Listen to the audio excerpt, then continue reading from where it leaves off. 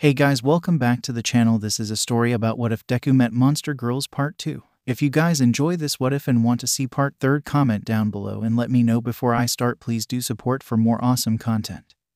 And leave a like and don't forget to subscribe to my channel and also share this video with your friends and check out the description in my playlist. The author of the story Jojoflow from fanfiction.net. So let's start the video. After sleeping off her tantrum, Midnight went to see her mother. The Demon Lord was the only person besides 𝗧𝗍 that could open a portal to Wonderland without fail. She sighed at the childish way her sister was acting. She knew as well as the rest of her sisters that their mother's magic was finite. Making her do this would only exhaust her further. But this was Midnight's last course of action. There's no telling what kind of man held their father's power, and if he wasn't a good man, he could be in danger. Sure, 𝗧𝗍 had the most mana among her sisters, but that did not mean she couldn't be overcome. Midnight sighed as she walked into the library, seeing her mother sitting on a love seat with a book in her hand and a bottle of essence on a nearby table. "Your Majesty," Midnight said with a bow only for Nana's gray eyes to look at her. She sat up slowly as if making a conscious effort to not exert any more than the absolute minimum. Nana sighed but smiled at Midnight. "Midnight, you don't have to call me that when we're alone.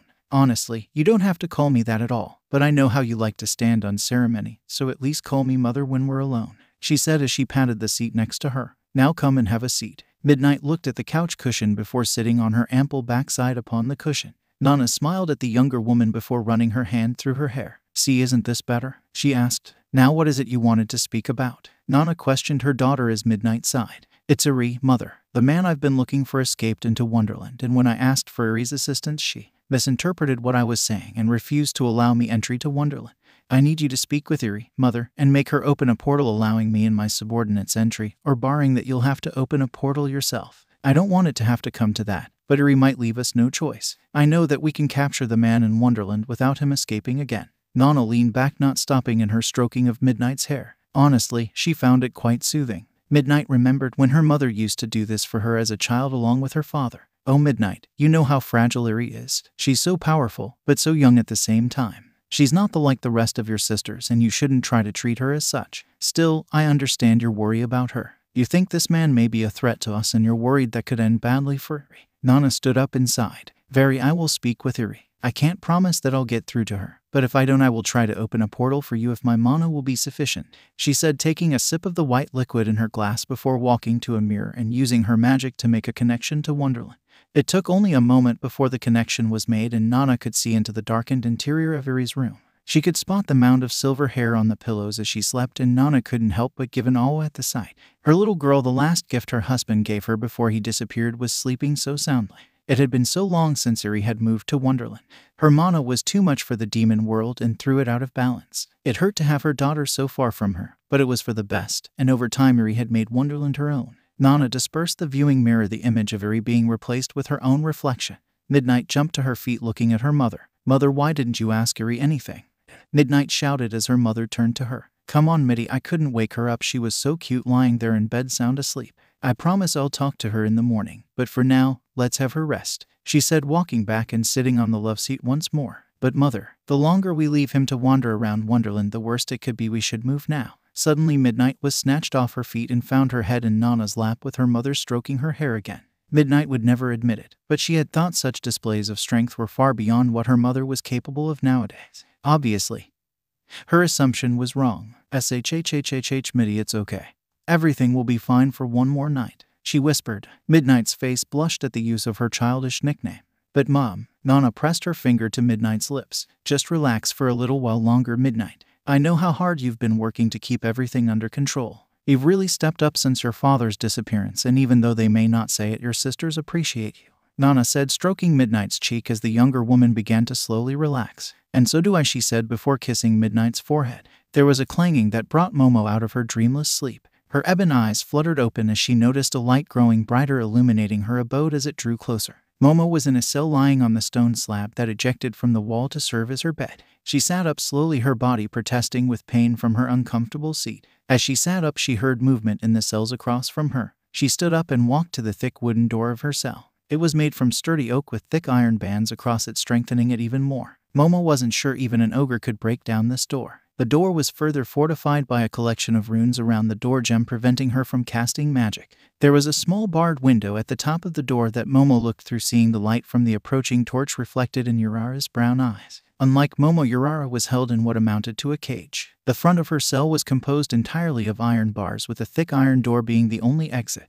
Urara growled as 4 figures appeared. 2 of the figures were familiar to the 2 prisoners. There were the 5 and 3 of spades. It was the other 2 that worried Momo. They also wore black outfits like the spades, but instead of that symbol upon their stomachs was emblazoned a black club. Momo swallowed, knowing exactly why those 2 were there. Members of the club's suit were powerful magic users, and seeing as both of them had 2 clubs each, it was safe to say these 2 were strong.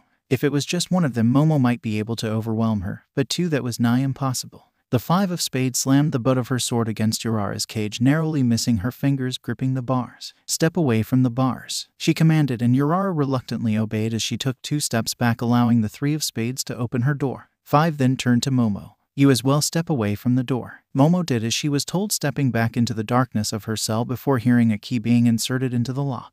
There was a slight whine as the mechanism was turned, and then the door was opened, showering Momo in the light from one of the club's wands. Momo had thought they were carrying torches, but the light had come from their staffs. "Put your hands out in front of you," 5 commanded, and once more Momo complied before a pair of deep red handcuffs in the shape of hearts was clamped around her wrist. The 2 club soldiers stepped to the side, ushering Momo out. As soon as she was out of the cell, she felt her magic return to her before the 2 clubs locked their staffs about her neck. It was a simple but efficient warning. Even with her magic restored, she would be no match for them. Momo tried to keep her face calm as she gave a slow nod of acceptance. The clubs held their staffs at her neck for a moment longer before they withdrew them. There was a growl to her left, and Momo turned, seeing the 3 of spades holding Urara down as 5 clamped a muzzle onto her face and handcuffed her. "Is that really necessary? You've already caught her," Momo shouted. 5 stood to her feet as the 3 jerked Urara up to hers. "Quiet, prisoner, you are not the one asking questions. Now march," 5 shouted, shoving Momo toward the stairs. For a moment Momo thought she'd fall flat on her face,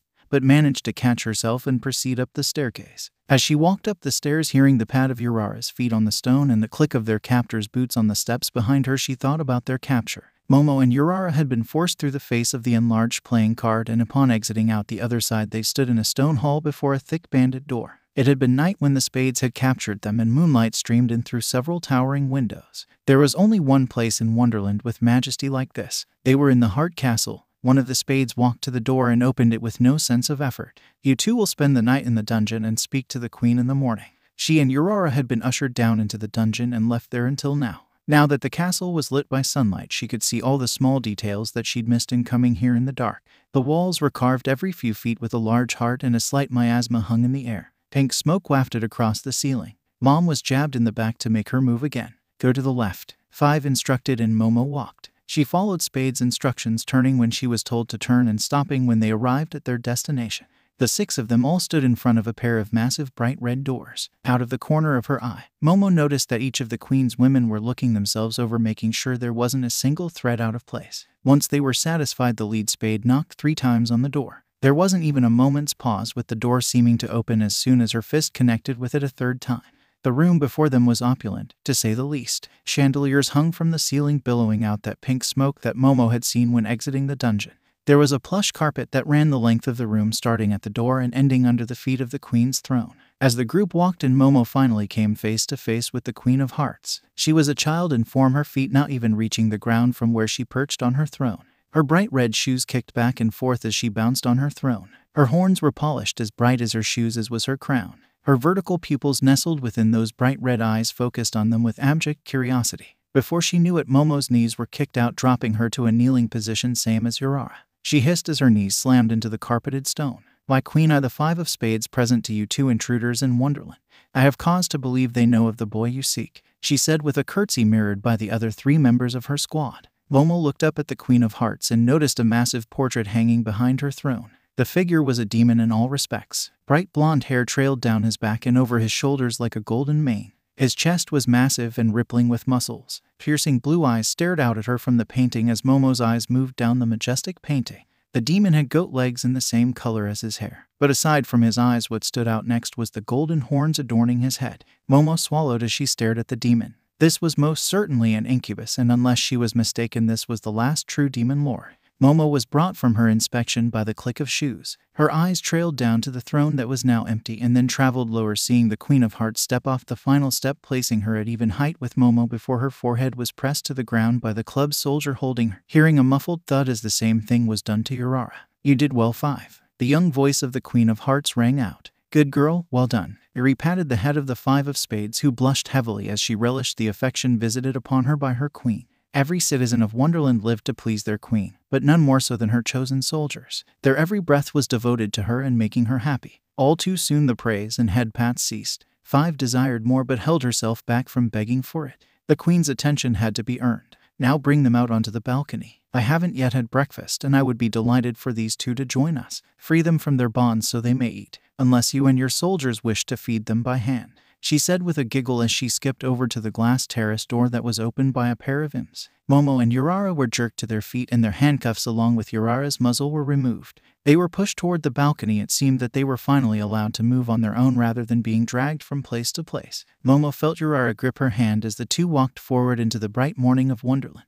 When her eyes adjusted, Momo was shocked at the breakfast that was being provided. She'd expected slices of ham or maybe eggs, or considering they were in the presence of royalty, maybe omelette.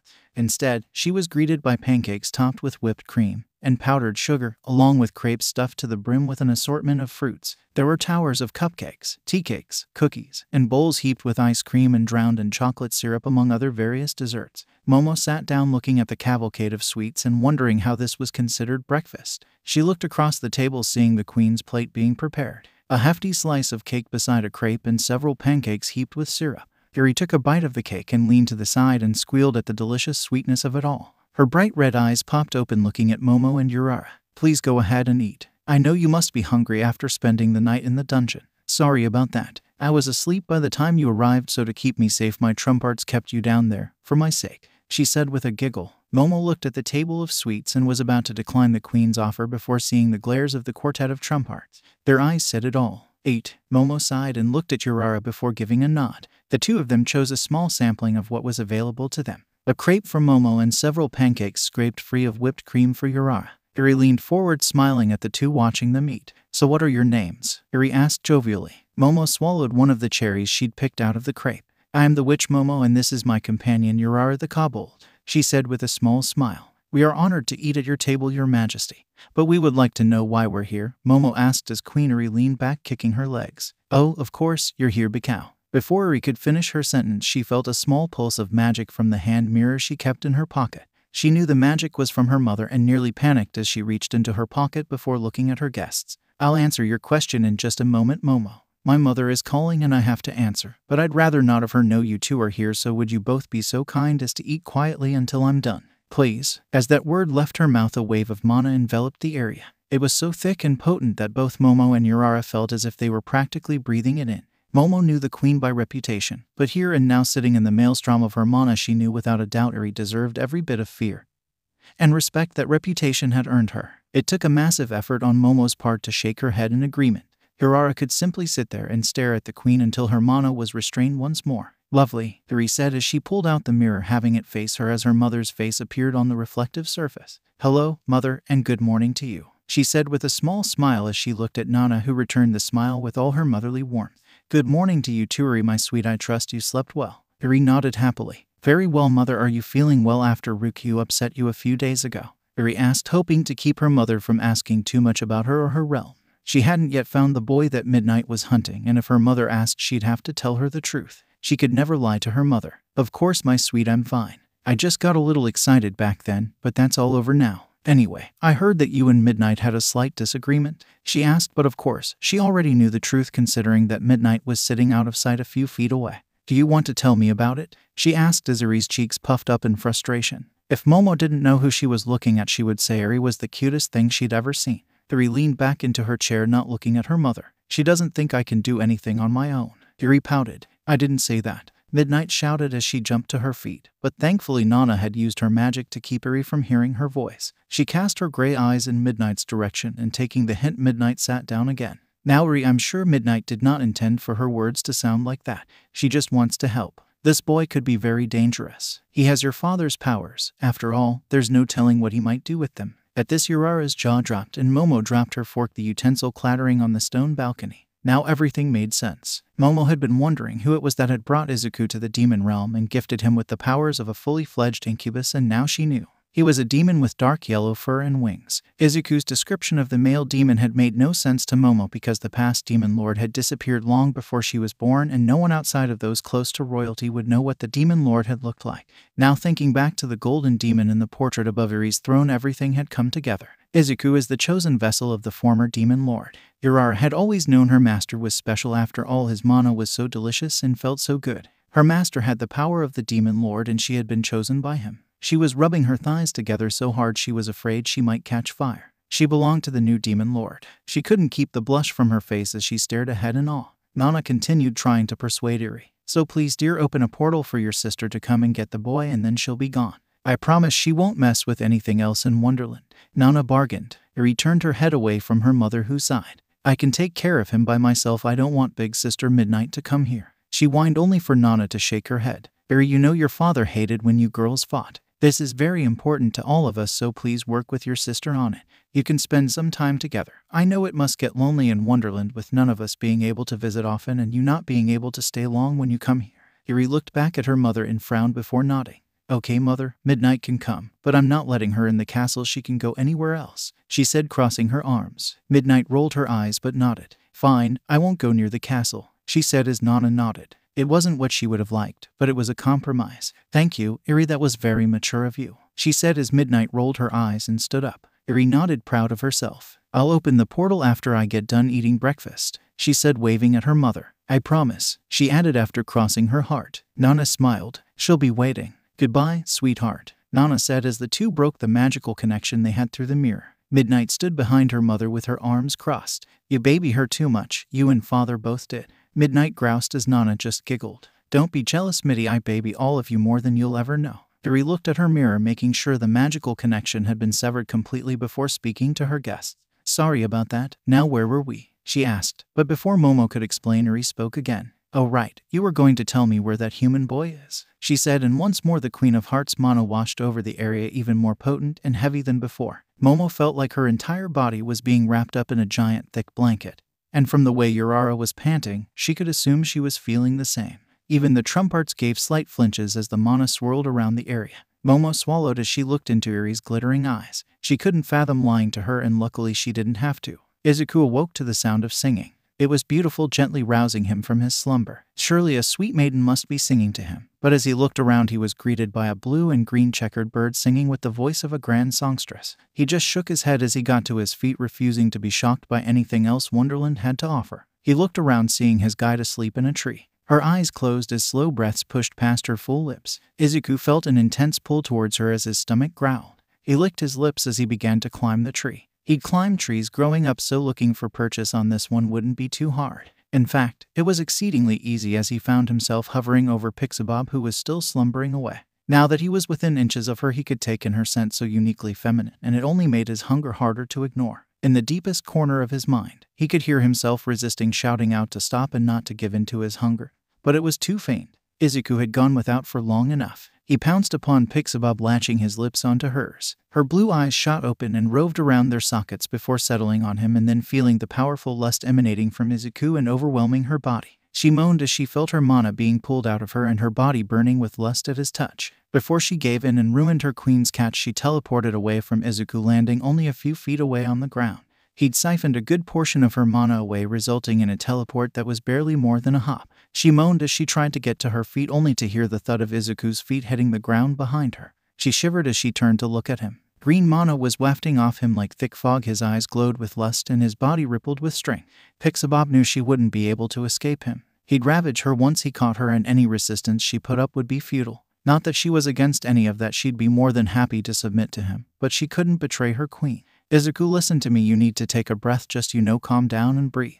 I know you're hungry, but if you wait I can take you to someone who will be able to fulfill every desire you have and then some. Just take a moment, she said, but it was clear Izuku was not listening to her as he ran toward her at a speed much greater than a normal human could manage. 𝗵𝗃 closed her eyes and prepared for Izuku to have his way with her. She waited one moment, then another and another, but still nothing happened. She hesitantly opened her eyes and saw the spectacle before her. Izuku was caught in a web of pink slime. He struggled as the slime began to strip him of all his new clothes until he was wearing nothing at all. Every moment Izuku struggled before the slime took the form of a pink girl. "Husband, I'm here." The slime spoke, garnering Izuku's attention. He launched himself up to her, locking onto her mouth and kissing her. Having just experienced the sensation, 𴗑𴬏 knew all too well what was happening. The slime jiggled as Izuku kissed her, his hands roving across her body, growing slick with her moisture. "I'll take care of you now," she said as her slime spread across his lower half, engulfing his throbbing cock. Izuku growled and threw his head back. The slime got to work playing with his cock. 𴗑𴬏 thought about stopping this, but she had a feeling that if she got too close, Izuku's eyes would wander to her again. "I'm sorry, my queen, just this once," she thought to herself. Letting this slime have Izuku for the moment was a small price to pay rather than giving herself to him and spoiling her queen's prize. She sat down on the ground with her legs spread. There was no reason she shouldn't enjoy the show. 𴗑𴬏 brought her paw down to her panties, which had been drenched under Izuku's first assault, and slid them to the side. Her pussy was weeping as she stroked it up and down, pressing hard against her clit on the upstroke as she watched the slime work Izuku's cock. "Oh, husband, I'm so glad I have found you," she moaned as Izuku thrust up into her. "Yes, use me, husband, as much as you want. I'll take all your essence," she moaned as Izuku's powerful hips drove his cock all the way to her chest. She could feel him pulling away her mana to satisfy his hunger. And that was fine. When he came, that would give her all she needed. She relished the feel of his cock plunging into her depths, shaking every inch of her as he drank in her mana and she his pleasure. Izuku sunk his hands into her body as he thrust up into her over and over again. 𝗑𴬏 stroked her pussy faster and faster with each pump of Izuku's cock into the slime. The fur of her paw was drenched in her arousal. Her pussy gushed its juices, dribbling onto the forest floor. Izuku thrust up into the pink slime a final time and through its translucent body. 𝗑𴬏 saw Izuku's cum jettison from his flared tip in slow motion. The thick white stream reached almost all the way to the slime's throat before stopping and then dispersing throughout her body as another shot of cum flowed into her. As volley after volley of cum flowed into the slime, 𝗑𴬏 noticed a transformation take place. The slime grew from its small size to the size of the average woman, with hefty liquid breasts and wide hips. The slime moaned as she devoured Izuku's potent essence. She felt so full and powerful. She leaned over, looking into Izuku's eyes as they returned to normal. "Husband, are you okay now?" she asked as Izuku blinked a couple of times before focusing on her. "I am now, thanks to you." Izuku focused on the slime before him, realizing that since he'd met this slime he hadn't given her a name.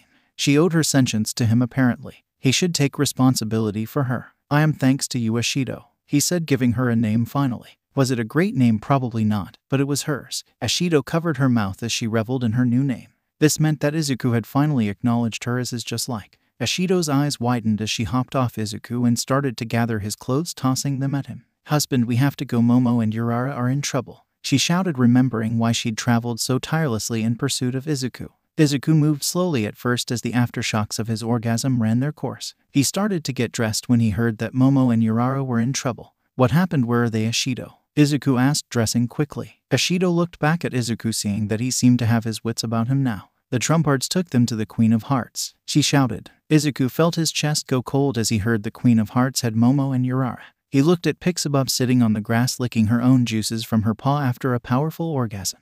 Izuku walked over to 𝗑𝬏 and lifted her to her feet with ease. She wanted to marvel at his strength before he cupped her chin and locked eyes with her. Once more Izuku's eyes glowed, making her unable to turn away. "Take us to the Queen of Hearts," he said, and the look in his eyes was so mesmerizing. A green sheen swept over 𝗑𝬏's eyes, and the only thing she could think of was doing what he said as quickly as possible. "Okay, Izuku, I'll take you to the Queen," she said, wrapping her paw around Izuku's hand, who in turn wrapped his other hand around 𝗓𝗓𝗏's. Soon enough the trio were no longer in the clearing. Midnight waited more than an hour in her room before he finally opened a portal for her to enter Wonderland.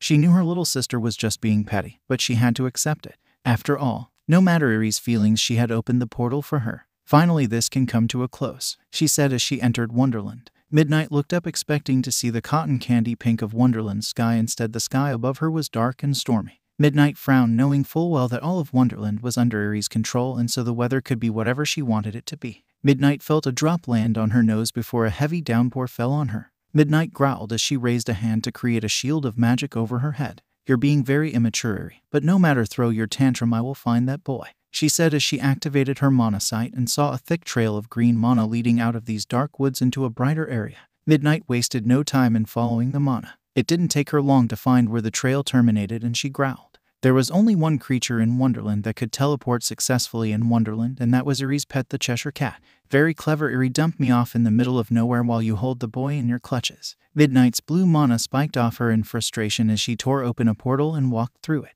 I have had enough of this _ɪɪ_, she shouted as she found herself on a beach looking out at a black and red checkered ocean. And of course, you're not going to simply let me teleport into your castle, but that's fine. I won't stop until I get near your castle and then walk from there. Forget the promise I made, this ends here, she said, stepping through a different portal to places unknown to her. _Ɪɪṛ looked at Momo and Uriara, who had been brought in from the balcony and were now on their knees with the swords of the spade soldiers at their necks. I don't have time to be polite anymore. I need to find that boy before my sister does. And you two came with him here, so I refuse to believe that you don't know where he is. I'm going to ask you one more time. Where is the boy? Momo was acutely aware of the feeling of cold steel on the back of her neck, but she couldn't answer the queen's question. I told you we don't know. We separated from him when we got here and lost sight of him. That's all we. Silence, _ɪɪṛ shouted, her mana spiking out and cracking the ground and walls, even shattering several windows. If you won't tell me where he is, then I have no use for you. Off with their heads, she shouted at the top of her lungs. Momo and Uriara's eyes widened at the death sentence. We're telling the truth. You can't kill us for not knowing the answer to your question,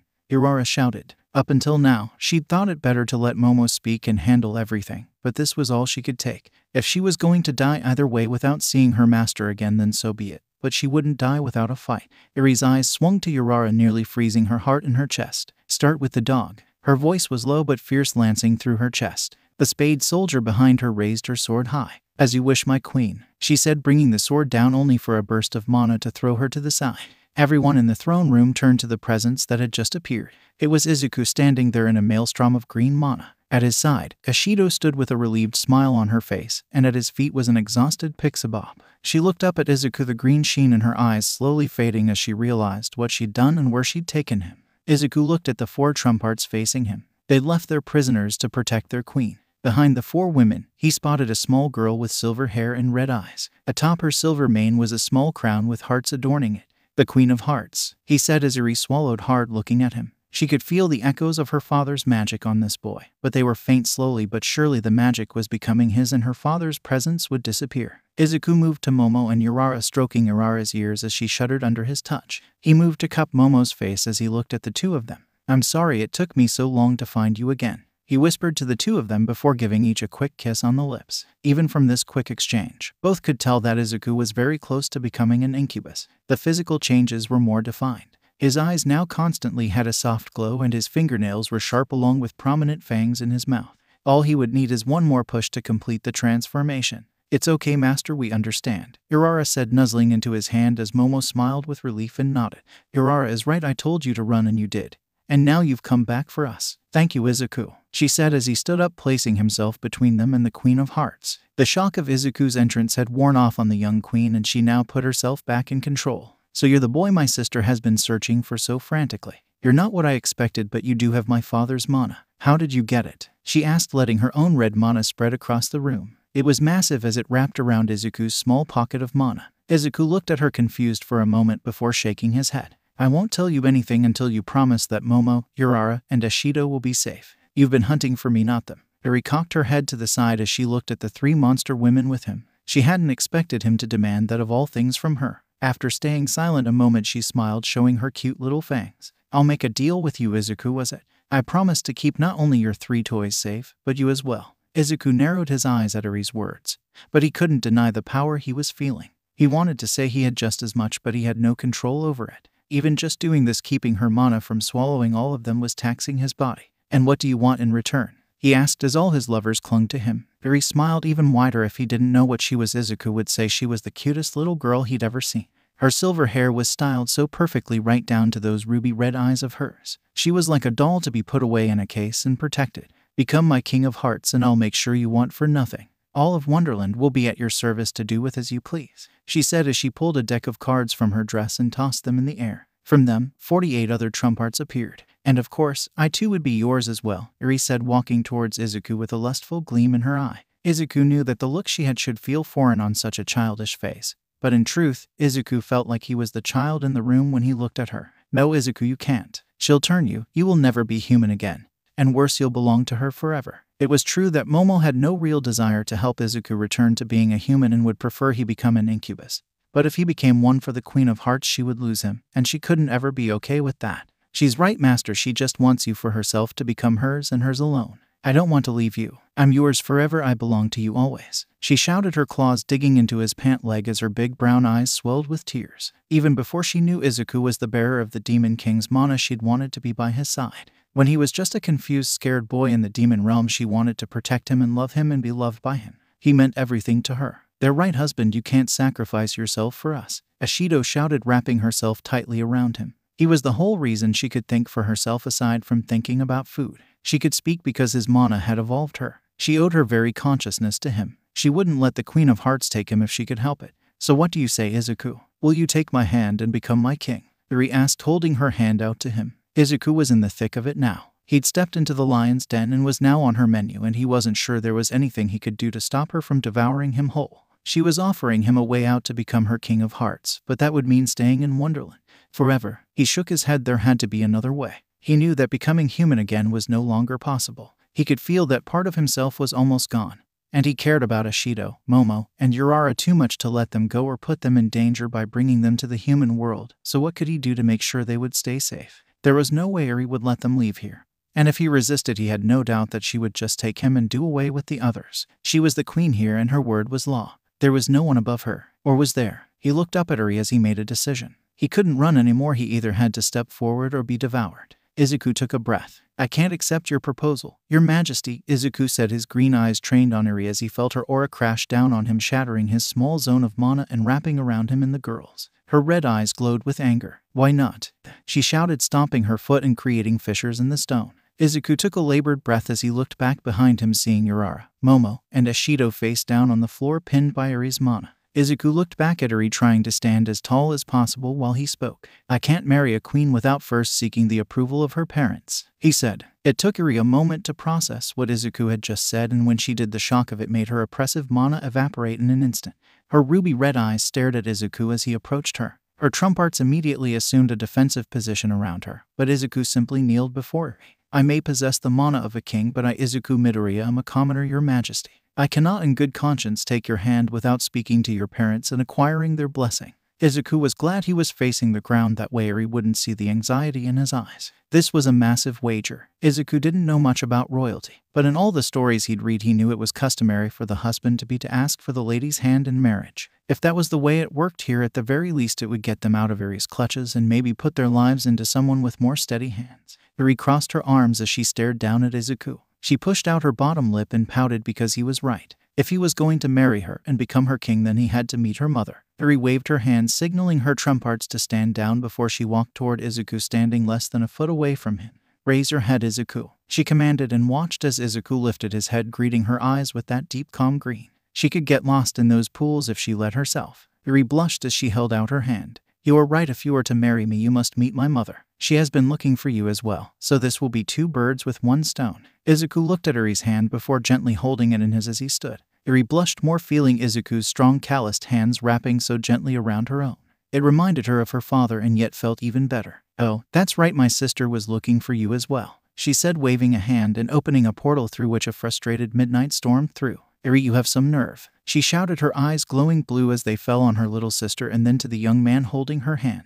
She could immediately see small bits of her father's mana leaking from the boy, but for the most part that mana was his now. She was too late for the best-case scenario. Midnight's plan had always been to find the boy before her father's power became integrated into his own mana and transfer it from him to her mother. If she caught it early enough, then it wouldn't result in his death. But that was no longer an option. Transferring that power would definitely kill him now. Still, that wasn't too much of a moral hurdle for Midnight. She'd gladly trade this boy's life for her mother's and her people. Very enough fun and games. Hand the boy over, I'll be taking him to mother, Midnight said, smoothing out her dress. Eri gave the cheekiest smile Midnight had ever seen on the M's face. Sorry, big sister, I'll be taking him and you to mother. I want her to meet my future husband, Eri said, sticking her tongue out at Midnight, whose face grew red at her sister's disrespect. Eri turned to Momo, Urara, and Ashido. Well, come on, you 3. Izuku can't leave his toys just lying about now, can he? She said with a smile. Momo took offense to being labeled as Izuku's toy, but she supposed that is how the Queen of Hearts would see them. She'd never consider them his wives or partners. That would be too grand a title in her eyes. Still, Momo knew Izuku didn't see her or any of them that way, and that was good enough for her. She watched as Urara grabbed hold of Izuku's free hand, and before she could say anything, she then grabbed her own. Momo felt the wet hand of her slime companion grip her hand, and she smiled. They didn't have to fight for Izuku's attention, they all knew he cared for them equally. Izuku looked back at the three women before following Iri into this portal. He could feel the cold gaze of the other succubus whom Iri had summoned and could tell she did not have any good intentions for him. He just took a breath and held his head high. He had to give a convincing show of confidence now more than ever. It wasn't just his life he had to worry about anymore. He was responsible for Urara, Momo, and Ishido now. Izuku and his group stepped through the portal into another castle. This one was more mature and dark in Izuku's opinion.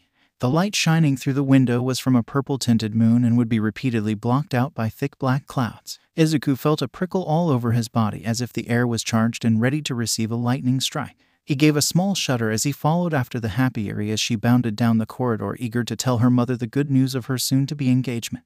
Midnight strode a bit faster to stand beside Izuku. He could feel the cold gaze on the side of his face. He looked out the corner of his eyes and locked them with Midnight's ice-blue eyes. He was sure if it was possible he'd be frozen in an instant from her gaze. "So you're the boy who has our father's mana, and what is your name, boy?" Izuku could feel the sheer weight of Midnight's authority crashing down on him. He swallowed as sweat beaded at his temple. His jaw was frozen, not allowing him to speak. "Answer me," she commanded, only for Iri to step between the two of them. "Stop it, Midnight. He's my future and I will not allow you to do anything to him." There was a small delay before both their manas exploded in the hallway, crashing against each other like a pair of tidal waves. Both glared at one another before the door they found themselves in front of opened, and Izuku looked at the most beautiful woman he had ever seen. It wasn't a conscious thought, but it was the only thing that came to mind when looking at her. She was tall with black hair and gray eyes. Her skin was white as porcelain, but the muscles adorning her body looked as if they were chiseled from marble. "Nana," he said, making everyone turn to him. He didn't know why he said that or how he knew that was her name, but he just did. Her gray eyes locked onto Izuku, and for a moment she swore she was looking at her husband again. The young blonde human with kind eyes and a glorious smile that could make even the demon lord's daughter fall for him. She swallowed before looking at her daughters. "Stop this fighting, you two. I could feel your mana from the other side of the library. I would prefer you not show such unpleasantness to one another in front of our guests." As the other four members of this party were mentioned, Iri immediately smiled and wrapped both her arms around Izuku's arm, squeezing it against her chest. "Oh, mother, he's not just a guest, he's going to be my king of hearts," she shouted happily as Midnight rubbed her forehead. "As you can see, mother, this is the person in possession of father's mana. I don't know what Iri is talking about, but now that we have him, we should quickly take the mana he has and give it to you. Surely with father's mana, you'll be able to hold the demon realm together and we can finally stop worrying about our future." Izuku's eyes widened with hope at the mention of having this demonic mana taken from him. It was true, he had given himself over to the idea that he would complete his transformation and live here with Urara and the others, but from what this succubus was saying, he could still become human again. That thought was quickly dashed by what Iri said next. "No, you can't do that, it would kill him. You know that father's mana is pretty much gone at this point. Izuku has already absorbed his power and made it his own. If we strip that power from him, he'll die." Urara, Momo, and Ishido stepped in front of Izuku, protecting him in their own way. "We won't let you hurt him," Urara growled as Midnight's cold blue eyes stared down at them. "You act as if you have a choice." Instantly a blue sheen washed over the three women's eyes before they collapsed to their knees. What did you do?" Momo asked, feeling all the strength drained from her body. It took all her energy just to look up at Midnight. To her left, Ishido was barely holding her head together from sinking into the puddle that the rest of her body had become. Urara was on her hands and knees, shuddering as she gave a faint growl in Midnight's direction. "Oh, that's surprising. You should all be unconscious, and yet you are awake and even coherent. No doubt a side effect of taking in this boy's essence. See, mother, if his power can do this for them, imagine what it could do for you." Iri was still grabbing Izuku's arm as she turned to her mother. "Mother, you can't. He's going to be my husband. He came here to ask for your blessing to marry me. You can't let Midnight kill him," she shouted, her red mana spiking in the hall as Midnight rounded on her sister. "That is enough, Iri. You can't have your way all the time. If this boy lives, our mother will die. Do you understand what that means? For centuries, mother has been holding this realm together by herself, and now that we finally have a way to stop our realm from shrinking and mother from killing herself, you want to throw that away for some human who probably killed our father and took his power. I will not allow that to happen," she shouted, her eyes blazing as she looked at Izuku, who did his best to stand his ground in the face of her bloodlust. For the first time, Izuku felt he was in real life-threatening danger. Every other monster he'd met only wanted to have sex with him and keep him as theirs. But now, face to face with a true demon, he knew all those experiences paled in comparison. Midnight moved swiftly, her pointed nails stretching out to pierce through Izuku's skull. Iri moved to attack Midnight, her magic lancing out toward her older sister. She could not allow her to harm Izuku. If need be, she would take her mother's place as Demon Lord. Her huge reserve of mana had to be good for something. Cease this at once. A booming voice shook the castle to its foundations as the entire area was blanketed in thick purple mana. None of them could withstand its pressure as Midnight, Eri, and Izuku were all brought to their knees. Momo, Urara, and Ashido were nowhere near resilient enough to withstand a fully realized demon lord's power and quickly fell unconscious. Nana stood there, her hair flowing out around her as energy crackled between her horns and around her body like lightning in a storm cloud. I will not have my own children attacking one another in the home me and your father built together, she shouted, her chest heaving as she looked at Eri and Midnight. Midnight, summon all your sisters to the castle at once, no objections, she said, reeling in her mana and allowing the three of them to rise to their feet once more. Midnight gave a shudder before bowing low. As you wish, mother, she said, raising her head before turning on her heel and walking away. It wasn't until the click of her heels faded away entirely did Nana speak to Eri. Eri, I want you to wait in the meeting hall until all of us are assembled. You are not to leave that hall without my permission, is that understood? Eri looked up at her mother as if she was going to argue, but the glint in her mother's gray eyes told her that would be a bad idea. I understand, mother, she said before taking hold of Izuku's hand. Come on, Izuku, let's go to the meeting hall. Before Izuku could even take a step, Nana spoke once again. Izuku will be staying with me for the time being, Eri. I hope you understand, she said as Eri dropped Izuku's hand. He could tell she wanted desperately to refuse her mother's command, but in the end, she was still her mother and Eri could not disobey. Very well, mother, Eri said as she began to slowly walk down the hall. Now it was just him and the demon lord. Izuku kneeled down to check on Urara and the others. They will be fine after some time has passed. I will have my servants take them to a room, she said before snapping her fingers. Heavy footsteps responded immediately as a pair of golems rounded the corner and began collecting his unconscious friends. Where are you taking them? He asked as the golems rounded the corner out of sight. He turned to look at Nana and was immediately struck by how haggard she appeared now. Moments ago she was the most powerful being he had ever seen, but now she seemed almost fragile. Nana coughed before looking at Izuku. Somewhere safe as long as you behave yourself. Izuku's heart stopped for a moment as he understood the implications of Nana's words. His friends' lives depended on his cooperation. He nodded slowly, letting her know he understood. Good, now follow me, I have questions and it will be some time before all my daughters arrive. Nana slowly walked back through the doors she'd exited from to stop her daughters bickering. Izuku followed after her and found himself in a study of some sort, or perhaps a library would be more apt. There was a multitude of bookcases lining the wall, stretching all the way up to the ceiling and proceeding toward the back of the room. The room was dotted with plush chairs and couches along with several long solid wood tables. As a farmer, Izuku had never seen such opulence. Wow, I bet the king himself doesn't have a library as large as this, he said before hearing the soft pomp of Nana sitting on a love seat before using her magic to set a plush chair down in front of her and presenting it to Izuku. I know he doesn't, she said as Izuku sat down facing her. Nana sat there for a moment, collecting her breath as she reached for a glass with a thick white liquid in it. Izuku watched her drain the glass in 2 swallows, seeming to not even taste whatever it was. Still, she seemed to become less exhausted after drinking it. Nana set the now empty glass down as she licked her plump lips, much to Izuku's delight. Excuse me, I was rather parched. Now then, Izuku, was it? Tell me, how did you come to have my husband's magic, and more importantly, where is he now? Izuku once again felt a shiver run through his body at those 4 last words. Even if he wanted to lie, he wouldn't be able to under those eyes of hers. They were so familiar as well, even if Izuku knew this was his first time seeing them. After taking a breath, Izuku began to explain what happened and how he had come to be in the demon realm. Midnight hurriedly walked through the halls of her mother's castle. She was ashamed of having been reprimanded like a child, but she was also embarrassed about making her mother unleash her mana in such a way. Her mother was in a weakened state, so that couldn't have been easy for her to do. Midnight could only imagine the stress that had put on her mother's dwindling supply of mana. She sighed as she entered a room adorned with several mirrors along the walls. Upon stepping into the exact center of the room and letting her mana flow into the markings there, each of the mirrors began to glow. Midnight waited for several moments before one of the mirrors displayed a large eye taking up the entire mirror. The vertical slit held within the yellow eye narrowed as it focused on Midnight. What is it, Midnight? I was sleeping. A deep feminine voice rumbled out, seeming to rattle the casing of the mirror it was projected from.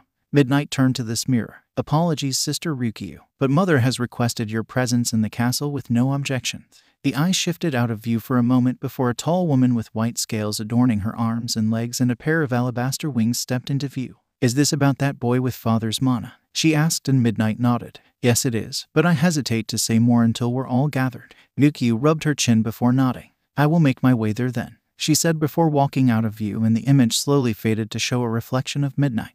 Well, this is interesting. It's usually you calling us together, not Mother. Is everything all right? 𝗍𝗏 asked from her mirror. Midnight turned, seeing the 𝗧𴗵𴗟 lounging on an assortment of pillows. "It is nothing dire, sister, but mother requires we all be gathered nonetheless." 𝗬𝗑𝗟 looked at her older sister for a moment before sighing. "As she wishes, I will be there shortly," 𝗧𴗵𴟐 said, slithering away. As she did so, a giggling could be heard from another mirror. "No exceptions, huh? Grandmother is getting quite needy, wouldn't you say, Auntie Midnight?" A deep red glow emanated from the mirror the giggling was coming from. Midnight turned around to look into the mirror, doing her best to hold a passive face. "Well, she has been under a lot of pressure. You would know that if you bothered to show up to our gatherings." Another voice spoke before Midnight could rebuke the disrespectful voice herself. "I will alert the soldiers of my absence and be there shortly, sister." The rebuking voice informed Midnight before disappearing from sight. "Well, that was awfully rude, but fine, I will appear in mother's stead on account of her being dead and all," the mocking voice said before dispelling the magic of her mirror. "Cheeky little bitch." A loud voice shouted from a nearby mirror engulfed in flames. Midnight nodded.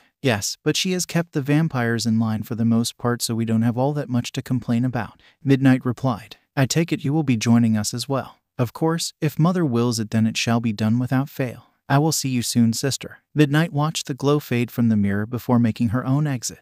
With her mission accomplished, she supposed she should wait in the meeting hall until everyone arrives. Nana looked at the boy after having heard his explanation of how he came to be here and, more importantly, how he came to possess her husband's power. She held a hand over her eyes as she processed his tale. If this was true, and she had no doubt it was. Looking into Izuku's eyes, she could tell he wasn't the type to lie, and if he did, he wasn't good at it.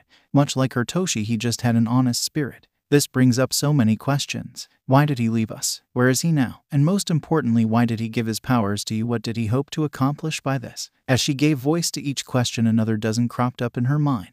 Was he simply tired of all this? Tired of us? She said, her gray eyes falling to the stone floor. "I don't think that's the reason at all," Izuku said, gaining Nana's attention once more. She craned her eyes to look across the small space between them and settled on Izuku. The boy fidgeted under her gaze, so unsure of himself. That wasn't like Toshi at all. Even when he was just a regular human boy, he was much more confident than this boy. "What would you know of his thoughts?" she asked, making Izuku flinch once more. I mean, I don't know them at all. But all I can say is that he didn't seem like he was doing this to escape from something. He seemed like he had a plan or was hoping for something. Maybe it's my own perspective. Maybe I just want there to be a reason for me being here. But he did say he chose me for a reason. I don't know what that reason could be, but I just can't think that he was using me as an escape route. Izuku finally met her gaze, those deep green eyes seeming to pull her in. "He was your husband. You probably knew him best. Do you think he would do something like that?" Izuku asked, and Nana bit her lip. "No, he wouldn't. That wasn't the type of man he was or would ever be. She was being foolish. Toshi loved her and their children. He would never abandon them.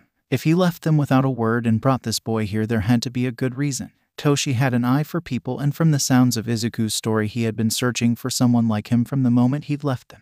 But for what reason could he have brought this boy here? What did you want him for, Toshi?" She asked herself over and over before opening her eyes and looking at the boy. Could that be it? She wondered. Toshi would never condone harming a human, so he didn't send this boy here with his power as a sacrifice, but as a replacement. Nana closed her eyes and took a deep breath before opening them again. "All right, Toshi, I'll trust you." Nana stood up from her couch, causing Izuku to do the same.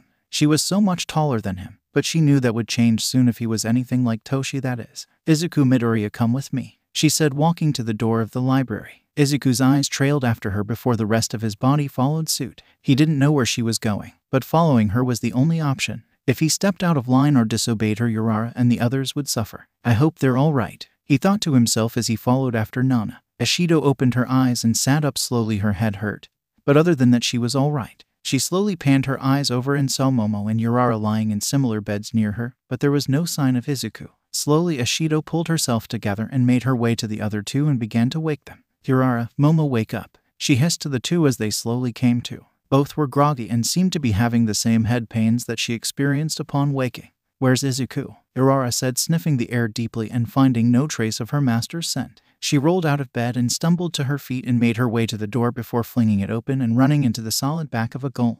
She yelped as she fell to her butt on the ground, rubbing her nose. "Oh," she whined. The two golems at the door turned toward them. "You are to remain here per the Demon Lord's orders." The two spoke in monotonous unison tones. Urara growled as she stood up, staring into the cold eyes of the two golems. They were much taller than her and statuesque, with large breasts and wide hips. Their powerful limbs were solid stone, no doubt able to crush anything with ease. The image of two brick houses came into Urara's mind as she stepped back. She wouldn't be able to overpower them. Momo came over to help her to her feet and lead her back to her bed. It's best to remain here for now, Uriara. We don't know where Izuku is or what kind of situation we might be jeopardizing by moving erratically. Uriara nodded as she sat down and flopped herself onto her side, curling her tail around herself as she whined.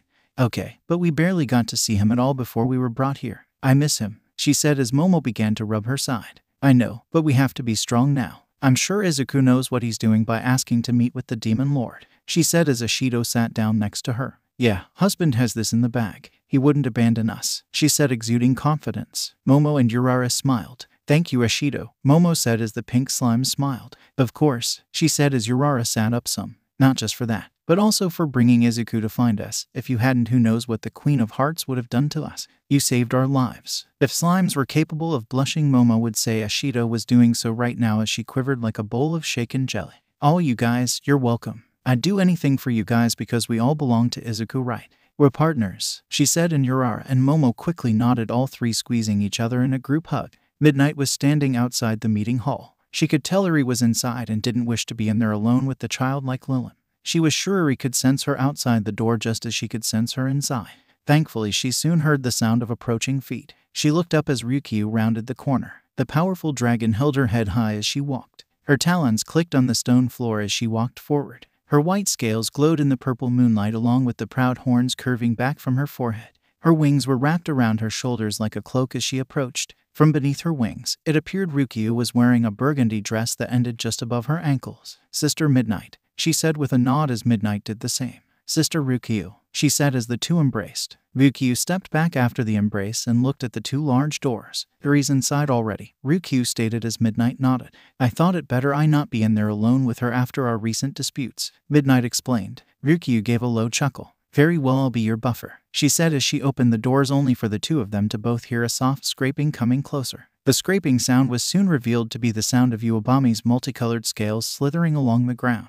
Seeing her two older sisters, 𝗬𝗑𝗵𝗼 gave a small curtsy. Sisters Midnight and Ryukyu, she said as her two older sisters nodded in return. Hello, 𝗬𝗑𝗵𝗼, Midnight said as Ryukyu walked over to the snake woman and hugged her. Hello, little sister, Ryukyu said, lifting the snake woman up slightly before setting her back down. 𝗬𝗑𝗵𝗼 gave a soft giggle as she was set down. Strong as always, aren't you, Ryukyu? 𝗬𝗑𝗵𝗼 said as she began to slither into the meeting hall with her two older sisters. Ryukyu chuckled as she released her younger sister. Always, 𝗬𝗑𝗵𝗼. A weak dragon is like a shark that isn't swimming, she replied. The three sisters looked at Iri sitting sullenly in her chair as she slowly kicked her legs back and forth. In front of her was a steaming cup of cocoa and a plate of cookies, and at her side was an imp minding a serving cart. Ryukyu and 𝗬𝗑𝗵𝗼 looked at Midnight, who silently took her seat. Ryukyu shrugged and called out to her baby sister. Hey Iri, how have you been? She asked as she took her own seat. Iri looked up, an angry glow in her eyes as they skirted to Midnight for an instant before making eye contact with Ryukyu. I've been better, she said as her sharp little fangs crushed a cookie into her mouth. Ryukyu smiled and nodded. Well, if you want to blow off some steam, I'll be happy to take you on. It's good to release pent-up frustration, especially if you don't have a mate of your own to do it with. I do have one, Iri shouted, looking at Ryukyu and then at Midnight. Or he will be mine soon, no matter what others might say, she hissed. Midnight, for her part, remained stoic and did not rise to Iri's provocations. Seeing things weren't going well, 𝗬𝗑𝗵𝗼 interceded. If I may ask, Iri, what are you drinking? It smells divine, she said, smiling softly as she caught Iri's attention. The younger Lilin looked at 𝗬𝗑𝗵𝗼 and then her cup. It's a cup of hot cocoa with lots of marshmallows in it, she said as a small smile graced her face as she indulged in the sweet concoction once more. I can't see how you drink that sweet crap all the time. A voice rang out as the room was bathed in a warm glow. A woman stepped through the doors with flaming hair and burning green eyes. Iri looked at yet another of her older sisters. What was that, Mo? Iri asked as she sat up straighter in her seat. It wasn't much of a difference in height, but the glare she gave Mo was more than enough. The flaming woman's heels clicked on the stone floor as she walked around the table. She was clothed in flames across her breasts and along her crotch. There were additional flames erupting from her wrists and ankles. There was a string of metal pearls around her neck that clacked gently with each step. Mo soon stood next to Iri, looking down at the glaring Lilin.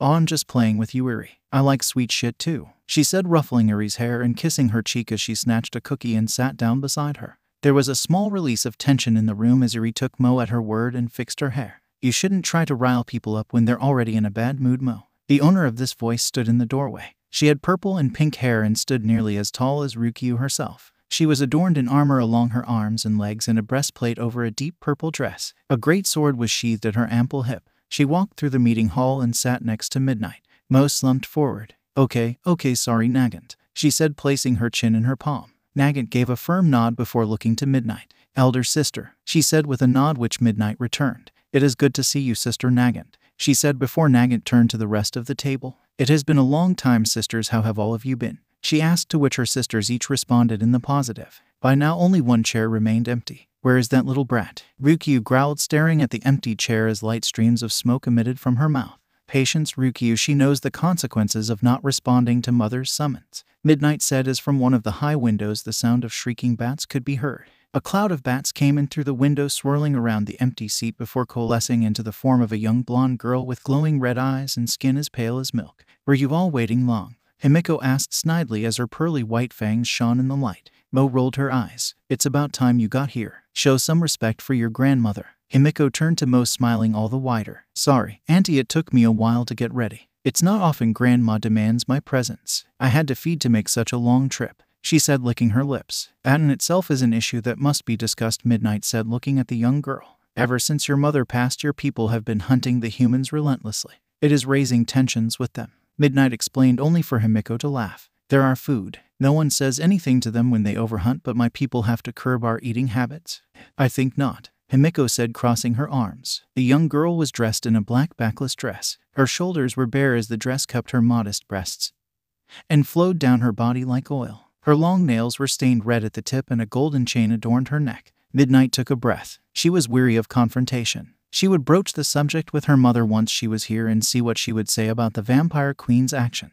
As if summoned by that thought, from a door near the throne her mother stepped out, dressed in all her regal finery. She ascended the dais to her throne and took a seat. The room remained silent as Nana made herself comfortable. Daughters, it is so good to see all of you in one room again, she said, making eye contact with each one before settling on Himiko. Of course, that extends to you as well, granddaughter. You look as beautiful as her mother, may she rest in peace, Nana said as Himiko gave a wide smile. Thanks, Grandma.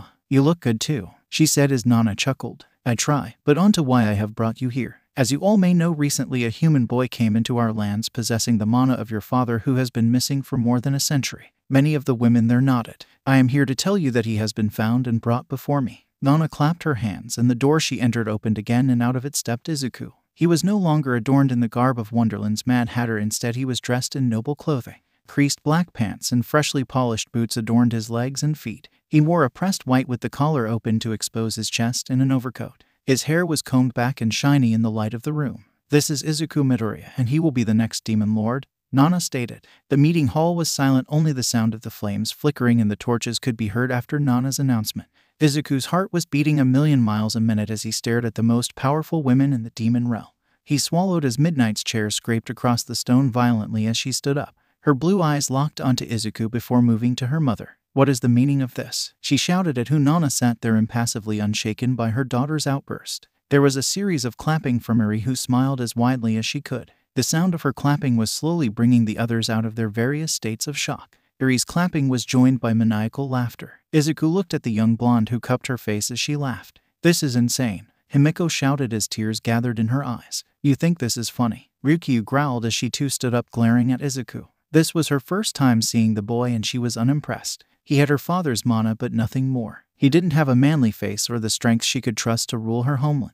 Izuku looked out at all of them as he was brought back to what happened before he entered the room. Izuku followed after Nana as the click of her heels echoed in the halls. She was striding with purpose, and Izuku could see the naturally commanding presence she had. It wasn't the supreme aura he'd seen when he'd first met her, but it also wasn't the haggard look she had when they first entered the library. As he watched her, he couldn't keep his eyes from wandering. Her raven black hair flowed down her back, ending above her abdomen, and he could see the muscles of her back shift beneath her skin, and then her taut ass that still managed to have a little jiggle as she moved. He swallowed hard and licked his lips before shaking his head as she came to a stop. Nana pushed the door open and a blanket of steam wafted across their feet. The door opened into a large bathroom. The room was lightly cloaked in steam and floral smells wafted into his nose. Polished tile covered the floor in alternating colors of white and gold. The walls were smooth stone, he would guess marble, but he was a stonemason so he couldn't be sure. Nana looked over her shoulder. Come in, she commanded, and Izuku followed after her. Once he was inside, the doors closed behind him. Izuku turned around to see a quartet of imps standing behind him. They were all dressed in the same way, short white skirts and white cloth wrapped around their chests. Izuku smiled awkwardly before looking to Nana, who had taken a seat on a bench that ran the outer perimeter of the wall. "Bathe him," she said, and immediately the four imps moved to follow her command. "Wait, what? Hold on," he shouted, only to be overwhelmed as the four stripped him completely and led him into the bath. Izuku struggled, but the four imps had a strong grip on him, and once he was in the water he saw no reason to struggle anymore, especially considering that once their white attire came into contact with the water it became translucent. Izuku stared down at the 8 nipples surrounding him as he felt his body begin to be washed. Nana leaned forward watching the boy's reaction to this situation. Toshi also had a problem with this when he first came here. She didn't know why humans were so bashful, but he'd be broken of that soon enough. Now that she could see all of him, she could tell he wasn't as weak as his personality seemed to broadcast. The boy's body was chiseled from his farm work, and his mind had been strengthened from his time here in the demon realm. Her eyes slowly dropped down to his waist under the water. She'd caught a glimpse of his package while he struggled against the four imps, but she couldn't really get a good measure of him. "Izuku," Nana spoke, capturing Izuku's attention and breaking him from the trance he had found himself in. "Why, yes," he shouted, going completely stiff and staring at her. "I need to speak with you while we have a moment and tell you what is about to happen." Izuku looked at her before nodding. Nana sat back and crossed her legs, allowing the boy a small glimpse of her underwear. "You have very few options now. You are in my castle and there is no escape. I mean, you alone could probably escape, but I doubt you'd be able to abscond with those 3 women you came here with. And I can assure you they would suffer if you abandoned them to me," she said, and even in the steamy water, Izuku got a chill. "I would never do that," he said, his voice steely. Nana nodded. "I expected no less. The other option is to go through with Midnight's plan and have your essence stolen and perish in the process. Of course, we would make it as painless as possible, as well as let your little girls go free, and most of all you would die as a human." Izuku swallowed at the finality of her words. If she had offered him this when he first came to the demon realm, he honestly couldn't say whether or not he would have accepted that fate. He had been so terrified of turning into a monster and losing his humanity that it was entirely possible that death would have seemed preferable to living as a monster. But now, so many things had changed, and most of all he had people in the demon realm he cared for. "I can't do that. I don't think I could stop you if that's what you decided, but I can't simply lie down and die without fighting for my life. I have people who depend on me now. My life isn't my own anymore," he said, looking into Nana's steel gray eyes. Once more the demon lord nodded. "The final option and the most difficult one is for you to become the demon lord." Izuku looked at Nana with a shocked expression. "But aren't you the demon lord?" he asked. At this point, every inch of Izuku had been bathed, and the imps stepped away, alerting Nana that their task was complete. She gave a nod. "Take him to get dressed," she ordered. The imps stepped out of the bath, surrounding Izuku in a box as they led the naked youth to an adjoining room, followed by Nana. Izuku found himself in a dressing room surrounded by opulent clothing. Most of it was women's clothing, but a small portion of the space was held by men's clothing.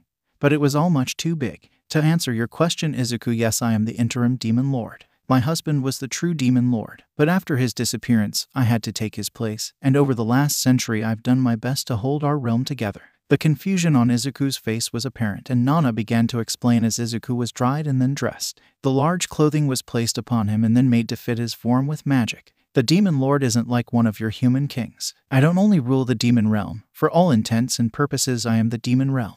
The realm is fed and held together by my mana. If I were to be killed and no one took my place, the demon realm would begin to break down and disappear completely along with every inhabitant. Even those who escaped would not live for long without the mana of the demon realm to support them. At best they would become human, at worst they would die," she explained. Izuku was amazed at just what it meant to be the demon lord. She was the only thing that stood between her people and extinction. "Though I may possess it, I'm not suited for the title. The demon realm has been shrinking steadily over the past century. I've tried to at least slow down the progress by eating more essence, but my husband, being human once, didn't want for us to needlessly hunt humans, and so I've kept to that even though it was harming me and my people." Nana sighed as she looked at Izuku. "But you are a man with powerful mana. You would hold this realm together, maybe even expand it with ease. And unlike me, you would be provided with more than enough sustenance to maintain your power." Izuku looked at Nana as she spelled it out for him. She wanted him to be the demon lord because if he didn't, she would have no choice but to kill him and take his mana. It was for her people after all, and Izuku was sure if he were in her position he would do the same. So many lives weighed on this, there was no way she could allow him to leave. It would be a death sentence for the entire demon realm. Whether it came tomorrow or in another 100 years, it would happen if she didn't do this. Izuku took a deep breath as he caught sight of himself in a mirror. He was fully dressed in noble garb, and his fluffy hair had been styled, giving him a regal look. "So I ask of you, Izuku, what do you choose?" she asked. Izuku turned to her, his eyes full of resolve. "I will be the demon lord," Izuku shouted to the room before him. All eyes turned to him, and it took all he had not to flinch away from their gazes. Nana gave a small smirk. You all heard him, Nana said as she stared at her daughters. This is my decision and what I assume your father had planned as well. Midnight as well as 괡ᴇ still stood in defiance of this action. You can't be serious, mother. This boy doesn't have the strength, nor does he deserve to sit on the throne. Midnight protested. Midnight's right, this boy will never replace father. We should just kill him and take his mana and give it to you, 괡ᴇ said as she stalked towards Izuku. She was several feet taller than Izuku, and standing only inches away she towered over him. Her wings flared out as smoke curled up from between her teeth. I think I'll do it now, she growled as she raised her claw. Izuku looked at the raised claw and gulped. Nana had told him that she would not intervene. If he was going to be the demon lord, then he would have to prove himself to her daughters. Everything would be determined by his strength of will. The demon realm runs on one's ability to overwhelm others, most of the time that's sexually but sometimes violently. And being the demon lord means you dominate all. That is the role you will be taking. Izuku remembered Nana's words before she'd left him to meet her daughters. He took a deep breath. He looked into 괡ᴇ's golden eyes and then jumped forward. Everyone's eyes widened, but none more so than 괡ᴇ as Izuku's lips crashed against hers. His hand wrapped around the back of her head as his other squeezed her closer to him. Izuku gave this kiss everything he had as he tried tapping into his mana. He wasn't sure how to do it, but he just let his instincts take over. 괡ᴇ was about to throw Izuku to the ground when she felt him take hold of her mana and pull it from her. A shudder ran through her body as pleasure flowed into her. Her claws slowed before falling to her side as her legs quaked, only to give out and drop her to her knees. Now she was shorter than Izuku as he squeezed her tighter, forcing heat into her body as his tongue roiled across her teeth, demanding entrance.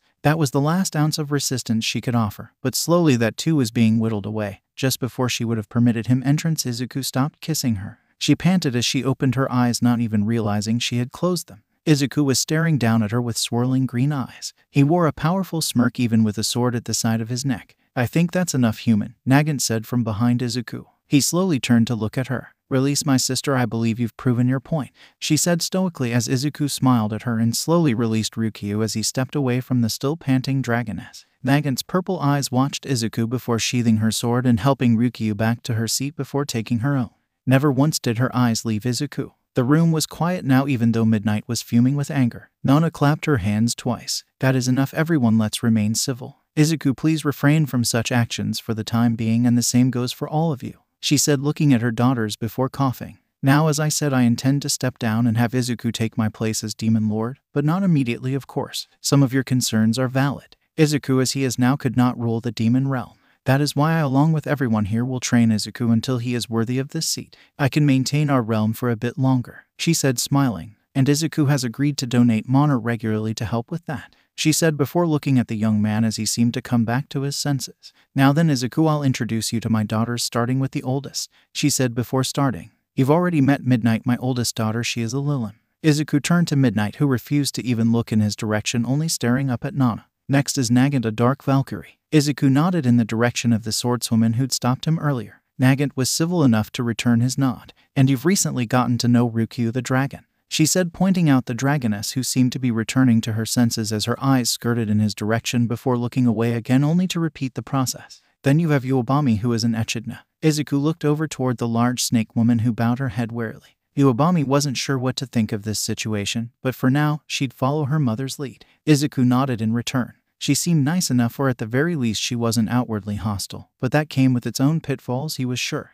Then there is Mo, who is an 𝗵𝘃. Izuku moved his eyes to the woman who seemed to be made of fire. Her flames were crackling fiercely as she stared at him. She made no move to acknowledge him, only staring at him, her burning gaze searing into him as they locked eyes. He took a shallow breath as he nodded in her direction. And then you know 𝗲𝗏, my youngest daughter. She is also a 𝗟𝗏, but a rare breed known as an Alice. 𝗲𝗏 smiled and fluttered her fingers at Izuku in greeting. Izuku couldn't help but return the smile as he nodded in her direction. He knew that 𝗲𝗏 might be the most powerful woman at this table, but he couldn't deny how nice it was to have someone actually happy to see him in this den of ferocious women. And finally, though she is not my daughter, she is of my blood, my granddaughter 𝗵𝗃 the vampire. At the word vampire, Izuku's mouth went dry. To be honest, he hadn't heard of many of the monster types Nana had introduced. But he couldn't name one person who hadn't heard of a vampire, a bloodthirsty monster that drained their victims of their life and could charm a man in an instant with just a look. Izuku turned and found a pair of glowing red eyes taking up his entire vision. A pair of ice-cold hands cupped his face as he stared into those red eyes. He heard a soft giggle as 𝗵𝗃 pulled back. Well, you are an interesting one. You're gonna be the new Demon Lord. I think that's crazy, she shouted as Izuku realized she was floating to meet his height.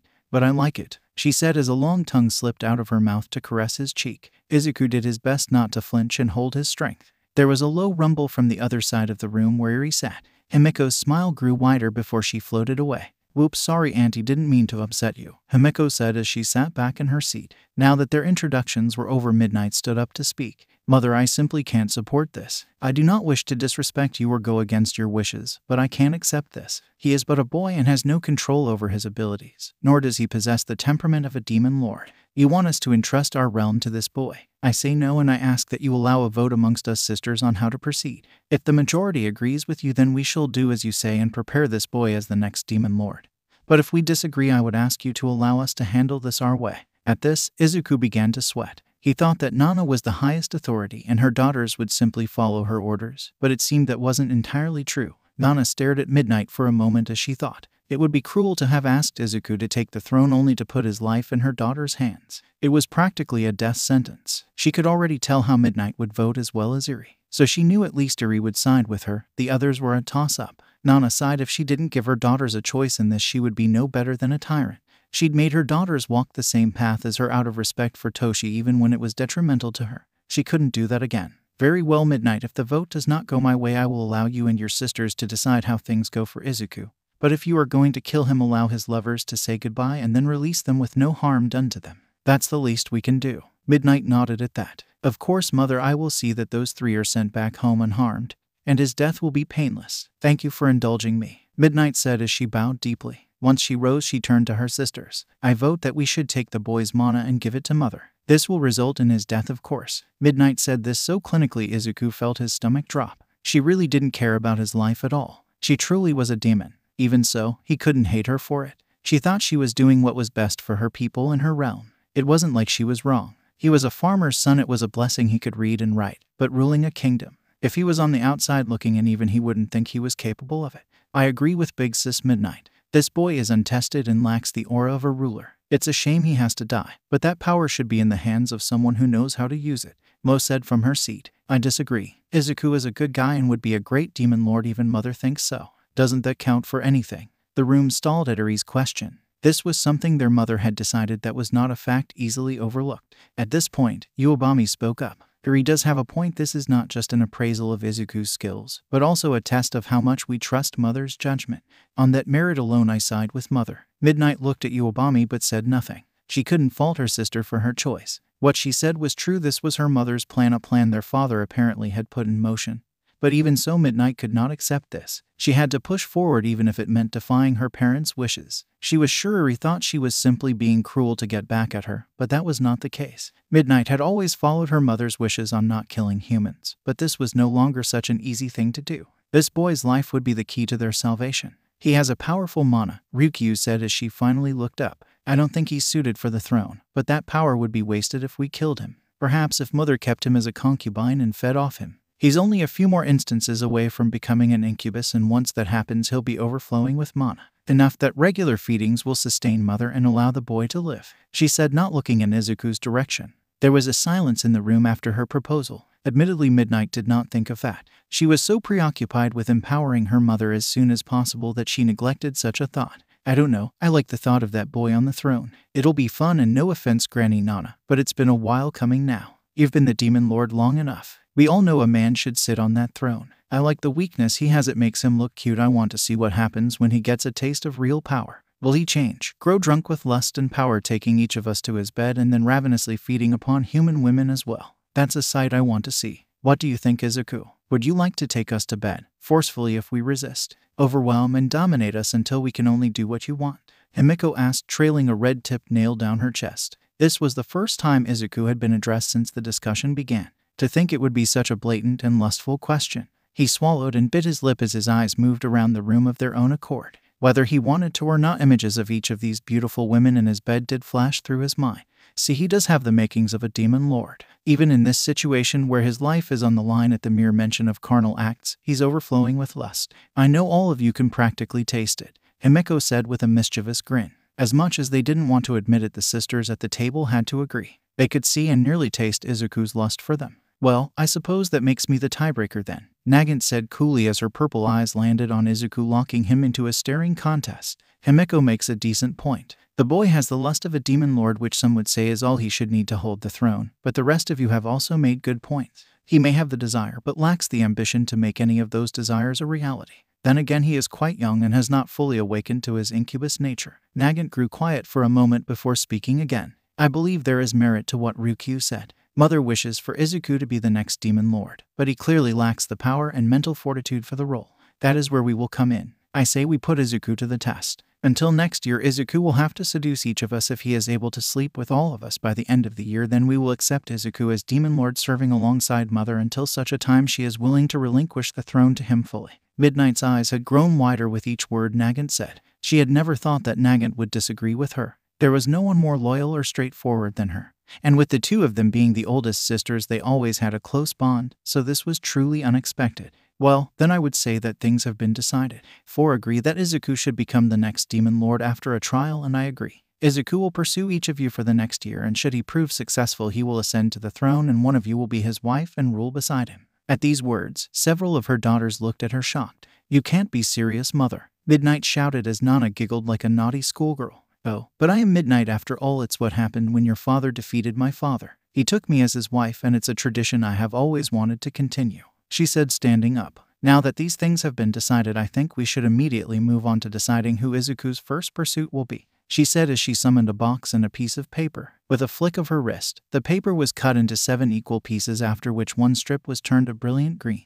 All 7 strips were deposited into the box. Now each of you come forward and take a single strip from this box. Whoever draws the one that is as green as Izuku's hair will be the lucky one to have him pursue her. There were several grimaces amongst her children, but also 2 wide smiles. Eri practically threw herself out of her chair in a rush to get to the box first.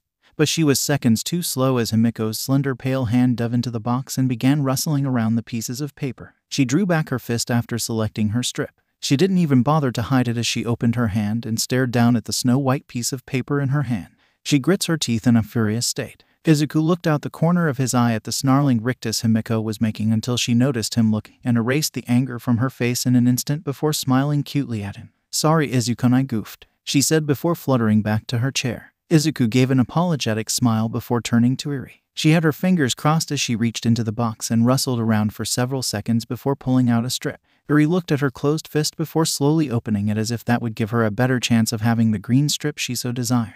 It was not to be, though, as Eri stared down at a white strip of paper. Her cherry red eyes widened before her cute little mouth turned into a frown as she drove her small foot into the stone floor, sending deep cracks into the stone. Nana sighed. Eri dear, I know you're disappointed, but that was not very ladylike. Please stop and go take your seat, she said. Eri stomped off to her seat and pouted. Well, come on, the rest of you, we don't have all day, Nana said as the rest of her daughters approached the box and took a strip of paper. Now, after the first person to draw the green strip, we will proceed in order of who came to the box first, she said now that the green strip had been chosen. Nana's eyes traveled to her lucky daughter and smiled. Congratulations, she said with a smile. Izuku was being led through the halls after the meeting with Nana and her daughters. He still couldn't quite believe what had happened in there. He was sure he'd be dead by now. It was clear Midnight did not like him, and some of her sisters were of the same mind. But apparently, to others, their mother's words counted for a lot. He was grateful for that, but now he was all in. If he couldn't get all of them to sleep with him, then he'd be killed, or at best kept as a pet used to supply Nana for the rest of his days. He sighed as he stared at the back of the imp that was leading him to see Urara, Momo, and Ashido. As he did so, he thought it would be a good idea to practice his seduction. Not that he had any idea on how to seduce a woman, but his life hung in the balance. He swallowed and took a deep breath. Excuse me, he said, and immediately cursed himself for stuttering. The imp seemed to be just as startled as him as she squeaked and turned to face him. Why, yes, Izuku-sama. How can I be of service to you? She said, stuttering much like Izuku was, and immediately Izuku deflated. He couldn't do what he'd planned on doing, but he had called out to her, so he had to say something.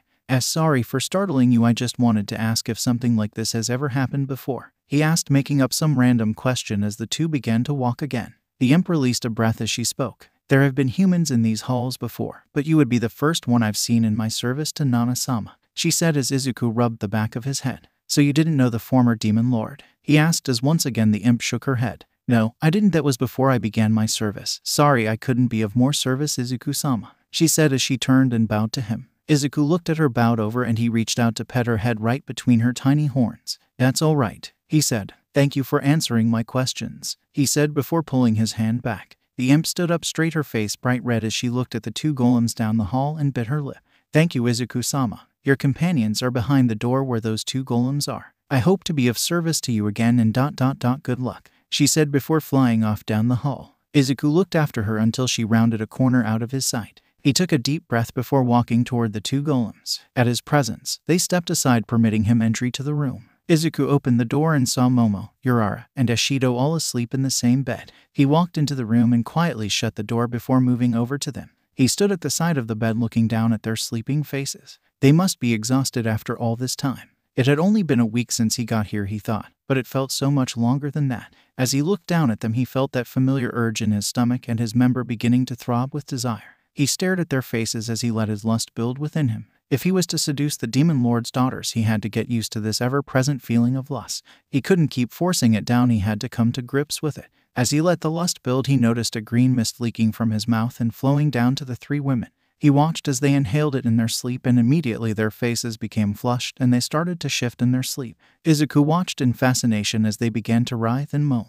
He could only imagine what they were dreaming about, at least until Momo spoke. Izuku, she moaned before her eyes popped open and she shot up, breathing heavily and clutching her chest. A light sheen of sweat had built up on her forehead and he could see the peaks of her nipples pushing against her shirt. Izuku reached out and placed his hand on Momo's shoulder. She twitched before turning to Izuku and smiling widely. Izuku, she shouted and took hold of his hand, pressing it to her face and kissing across his palm.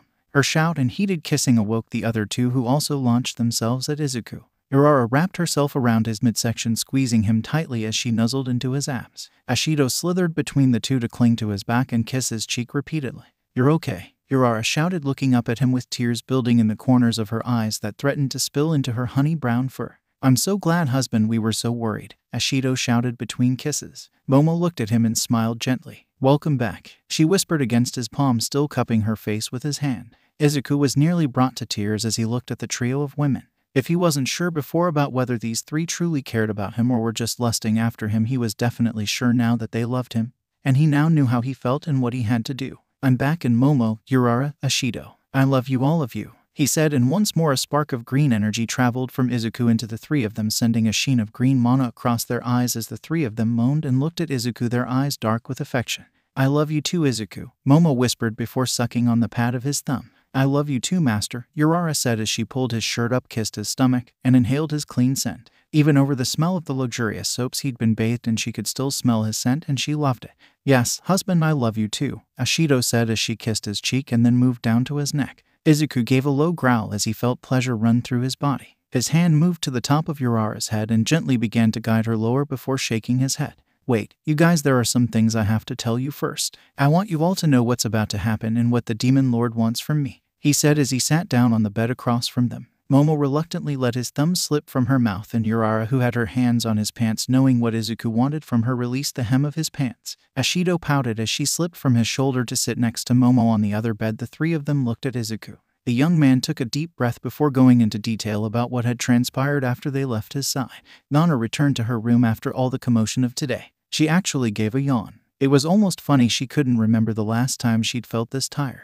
Sure, ever since becoming the Demon Lord she always had a fog of exhaustion on her, but today had really drained her. She was actually looking forward to sleeping right now. As she neared her room she felt a presence and stifled a sigh. Yes, Nagant, she asked as she turned to face her second oldest daughter. Nagant stood before her straight as an arrow, and her eyes staring straight at her unwavering. Her daughter had always been a taciturn woman. Sometimes Nana found it hard to read her, but Nagant always said what she meant and meant what she said. There was no beating around the bush with her, and as she would come to find out, this conversation would be no different. Are you sure this is the best course of action, mother? Nagant asked point blank, and Nana opened her bedroom door and stepped inside. She gave a wave of her hand, ushering her daughter in after her. Nana took a seat on a plush chair as she eyed her daughter, waiting for her to take a seat before speaking. Nagant stepped into the room and shut the bedroom door before taking a seat in the other chair. To answer your question, yes, I do, Nagant. Your father chose him for a reason, and I will always trust what your father does. Nagant stared at her mother before sitting forward. There's no way he could be lying. You're sure this isn't some trick of the humans? Nagant continued with her questions. Nana could see why she'd waited until it was just the two of them to ask these questions.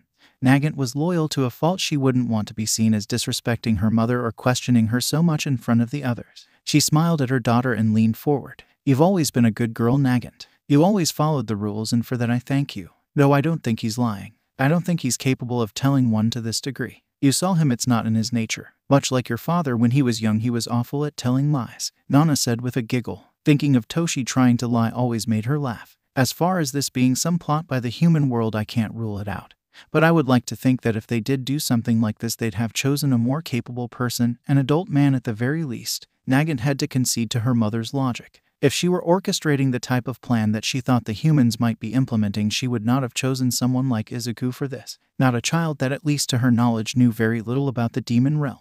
Very well, my last question then, mother. Is my sister in danger while being alone with him? Nagant asked, and Nana smiled. So protective of your little sister, you really are a good girl, Nagant. No, I don't think Izuku poses a danger to any of us as of yet. He hasn't awakened to his powers yet, and I just don't think with his personality he'd be willing to harm us unless pushed to that limit, which I doubt will come to pass. Once again, Nagant had to acknowledge her mother was right. Izuku was not confrontational, and her sisters would not outright attack him unless their lives were in danger, and considering the little threat Izuku possessed, that was highly unlikely. Nagant stood up and gave a small bow. Now that her worries had been assuaged, she felt it was best to leave. Thank you for indulging my questions, mother, and even more so for relieving my fears, she said as she rose from her bow. Nana simply smiled at her second oldest child.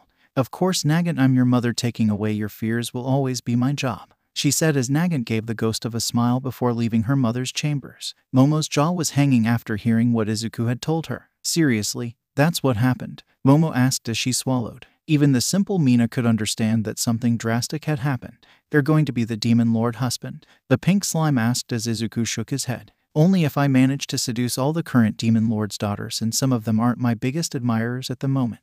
Momo scoffed at his words. That's an understatement. It's clear Midnight wants you dead, and after the stunt you pulled, I can only assume Ryukyu isn't happy with you either. This is a tall order for anyone, Izuku. Needless to say, it will not be easy. Izuku nodded in agreement. Even now he wasn't sure he could do it. I don't have a choice, Momo. I don't want to die, and I don't want to leave you all behind.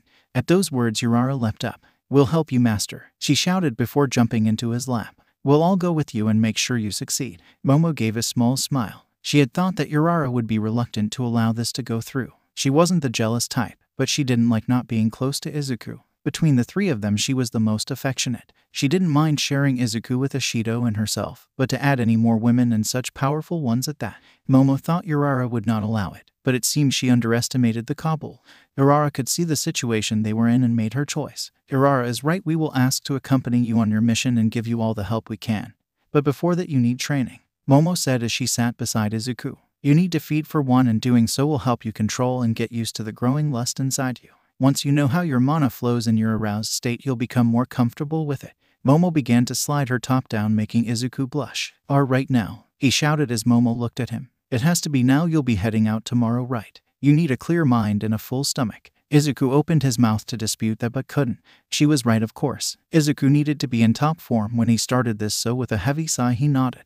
Okay, let's do this, he said as Momo smiled before looking at the other two. Well, don't just sit there. We're all going to help after all. Izuku needs to get used to various female forms. The demon lord's daughters don't all look human. Urara's tail was wagging fiercely as she flopped her back onto the bed, holding her arms wide and spreading her legs. Out of the three, she was the only one who really didn't wear clothes.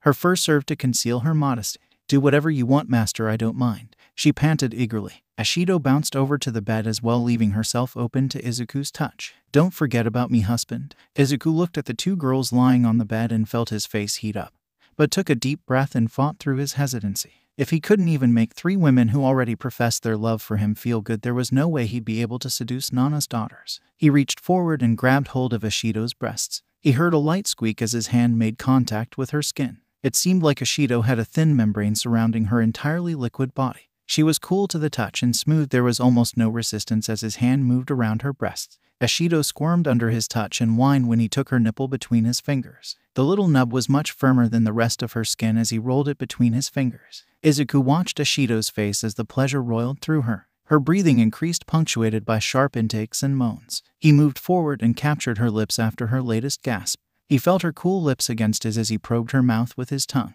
He tasted her, truly tasting all of her since her entire body was composed of the same liquid. Ishido moaned into his mouth as Izuku plundered her mouth for all she was worth, and the heat expanded through her body made her feel as if she was boiling. Her hand wrapped around Izuku's back as she slipped her other under his shirt and felt his firm muscular chest. Her liquid body even picked up the vibrations of his heart. Each beat sent a ripple through her body. Izuku pulled back to catch his breath and looked to the side to see an absolutely adorable pair of puppy dog eyes begging him for attention. He looked down at Uriara and chuckled as his move to scratch her belly. There was a gentle whine as her leg kicked erratically. The belly rub was only the beginning as Izuku's hand moved down to Uriara's pussy. She yipped happily as she felt Izuku's fingers slide between her lower lips. Her fur was already dark with her arousal. Izuku could smell her desire. But not just hers. He could smell Ishido's and Momo's. Each scent was unique and intoxicating. Momo moved behind Izuku from where she'd been sitting on the other bed and began to undress him. Izuku was thankful for the help and tried to help her as much as he could with both his hands occupied. He leaned down to kiss Uriara as he shifted to let Momo get his pants off and free his cock. Once his cock was out in the open, all three women were buffeted by Izuku's powerful musk. Momo bit her lip as the waves of Izuku's lust brushed across her body, lighting a flame under her skin. She pressed her nude body against Izuku's back just to feel the source of the fire in her skin. Ishido, having seen Izuku's cock, but never experienced it, was eager to try it, desperate even. Ishido slipped under Izuku, gripping his hard and so very hot cock. She felt Izuku thrust into her grip as if it were her pussy. She smiled, glad to see he was as eager as she was. Ishido guided his member into her and gasped as she finally got to relish in the feeling of Izuku inside her. This had been on her mind since, well, she got her mind. It was all thanks to Izuku's pulse of mana that she gained a higher level of consciousness. Izuku spread her open as his cock pushed inside her. "Oh husband," she moaned once she had all of him inside her. Izuku had turned his head to kiss Momo as he fingered Uriara, who was panting heavily under his touch. Izuku broke the kiss with Momo to hiss and look at Ishido as he felt her pussy engulf his cock. Ishido thrust herself against Izuku, driving him deep into her. Izuku was mesmerized by the sight of his cock driving into Ishido. Being able to see his dick through her translucent skin was so obscene it only made him harder. He grabbed hold of Ishido's waist with one hand and gave a savage thrust into her. The slime girl gave a deep moan as Izuku sent ripples throughout her body, making her very mind shake with pleasure. The sheets grew moist as Ishido barely held her form together under the pleasure Izuku was giving her. Uriara turned her head, looking into Ishido's cock-drunk eyes, and began licking the girl's face, tasting the arousal on her. Izuku began a hard rhythm of fucking Ishido, her body jiggling with each impact as she moaned uselessly. Momo moved from behind Izuku, giving him more room to drive back and deliver powerful thrusts into Ishido. She sat on the opposite side of Ishido and played with the slime's tits as she played with her own pussy, which was absolutely drenched at this point. Being able to watch Izuku fuck someone was almost as arousing as having sex with him herself. She watched his eyes glow green as his pace increased, reducing Ishido to a quivering mess before he pushed as deep into her as he could and came. Momo watched the cloud of semen erupt from his cock inside Ishido. Her mouth was watering as she watched the obscene amount of cum fill Ishido, who quivered as each shot of cum entered her. Her body was barely in its human form as her eyes moved lazily and her head trying to focus on Izuku as he continued to fill her with his seed. Her body being mostly liquid, Izuku's semen traveled throughout her instantly, but she had a feeling that if she had a less malleable form, her belly would be swollen with seed. Izuku slowly pulled his cock out. It was drenched in a mixture of Ishido and his own seed. "Allow me, Izuku," Momo said as she leaned down and enveloped Izuku's cock in her mouth. The boy gave a growl as Momo's tongue swirled around the tip of his sensitive cock. His fingers moved erratically as Momo stimulated his cock. Uriara moaned as Izuku's fingers went back to work inside her, bringing her to climax almost instantly. Her pussy squirted around his digits, darkening her fur and drenching the blankets of the bed even more. Momo slowly pulled off Izuku's cock, having gotten a taste of him, but before she could get too far away, Izuku grabbed her by her hair and forced her back onto his dick, which was once again hard. Her gray eyes looked up at Izuku, who was smirking down at her with a lustful grin that made her pussy clench in anticipation. She resumed her ministrations as she sucked Izuku's dick. He thrust against her face, slapping his balls against her chin as drool ran down her mouth. Her eyes watered as her pussy dribbled its juices down her legs. She was sure she couldn't breathe, but she didn't care, and soon her efforts were rewarded as Izuku came, filling her mouth with an explosion of cum so fierce some shot from her nose as her cheeks filled with his cum. She swallowed as fast as she could, but barely kept up with the torrent of jizz. Soon enough, the geyser of seed came to a stop and Momo was allowed to breathe again as Izuku pulled his cock free of her mouth. She stayed there on her hands and knees, panting before falling to her side, licking her face, trying to claim every drop of cum that had escaped her before. Izuku himself was covered in a thin sheen of sweat and breathing heavily. He hadn't known how much he'd needed this, how much he needed them. If they were by his side, he could definitely do what he had to in order to keep them safe. Izuku moved each of the now exhausted girls to the bed next to the one they'd made such a mess of and had them all under the covers as he slipped in next to them. Now that he was fed, he needed sleep. Tomorrow he'd be facing the first of many challenges to secure a life for himself and these girls. Demon Lord Shigaraki, I, the hero Toshinori Yagi, have come to defeat you. A powerfully built blonde man shouted this after having kicked open the door to the throne room of the demon lord. A dark laughter emanated from throne as a tall man with white hair and black horns stood up. The creature standing in front of the throne was a demon in all respects, from the jet black horns to the powerful blood-red wings that flared from his back, shredding the cloak he'd been wearing. His eyes were a deep red as if they were filled with blood. Fangs protruded from his mouth as he smiled and raised one clawed hand. "You're a fool to come here, human. I will kill you and parade your body through the human world as I conquer it. Now die." Demon Lord Shigaraki launched himself at the blonde hero in a powerful clash. Toshinori raised his sword and shield and yelled his battle cry, "Plus Ultra." As the smoke cleared after the battle, Toshinori approached a young woman with black hair. She was on her knees over her father's dead body. "Are you going to kill me too?" the girl asked him. He stumbled in his weakened state and broken armor. "I don't kill unless I have to. I'm sorry I had to kill him, but it was the only way," Toshi said, knowing his words would be of no comfort to a child who'd just lost her father. The girl shook her head, her black hair moving back and forth. "Don't apologize. My father was a monster above all else. He didn't care for anyone but himself, not even me. But for the people of this kingdom, I will have to take on the title of Demon Lord," she said as she stood and faced Toshi. "You are in the presence of future Demon Lord Nana Shimura," she shouted in his face. The blonde hero looked at her and then laughed a great and powerful laugh that shocked and irritated Nana. "What are you laughing at?" she shouted as Toshi curbed his laughter. "I'm sorry, so sorry, but you just looked so cute right then." Nana blushed at being called cute. "You know, I don't have any family back in my world, and now that I accomplished my mission, I doubt they would have much use for me there. How about I stay here?" he said with the biggest and most genuine smile she'd ever seen as he held out his hand to her. "I'm Toshinori Yagi. Nice to meet you, Demon Lord Nana Shimura." Nana's eyes opened as she felt them gather with tears. She wiped them away as she sat up. "You were always such a weirdo," she said, shaking her head as she got out of bed and got dressed. She always dreamed about Toshi, but this is the first time in a while that she dreamt about that moment.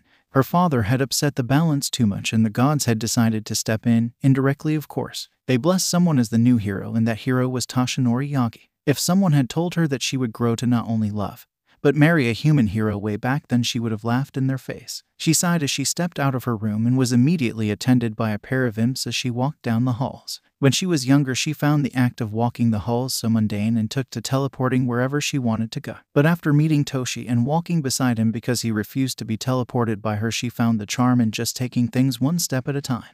After his disappearance and her needing to conserve as much mana as possible, she was thankful for her tolerance of walking the halls. If she had taken to teleporting even after meeting Toshi, she would be exhausted after having walked through the castle. She made her way to the dining room for a quick breakfast. Since most of her mana was being used to support the demon realm and she refused to take in copious amounts of essence, she supplemented her diet with actual food. Before her was set a plate of berries drizzled in honey. Nana picked up a strawberry, watching a line of sticky gold form as she pulled the fruit away from its brethren before snapping as it drooped under its own weight. She bit into the fresh fruit, feeling the splash of honey across her tongue, followed by the tart sweetness of the strawberry. As she ate, more thoughts of her husband flowed through her mind.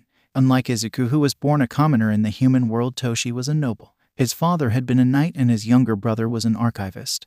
But Toshi was the hero. He didn't ask for it. In fact, until that point, Toshi had been a frail and sickly boy. But after the gods blessed him with the title of hero and all the power that came with it, he was a paragon of masculinity. Nana licked the honey off a blueberry as she remembered Toshi's form. He was tall, much taller than her, and rippling with muscle, a tower of strength.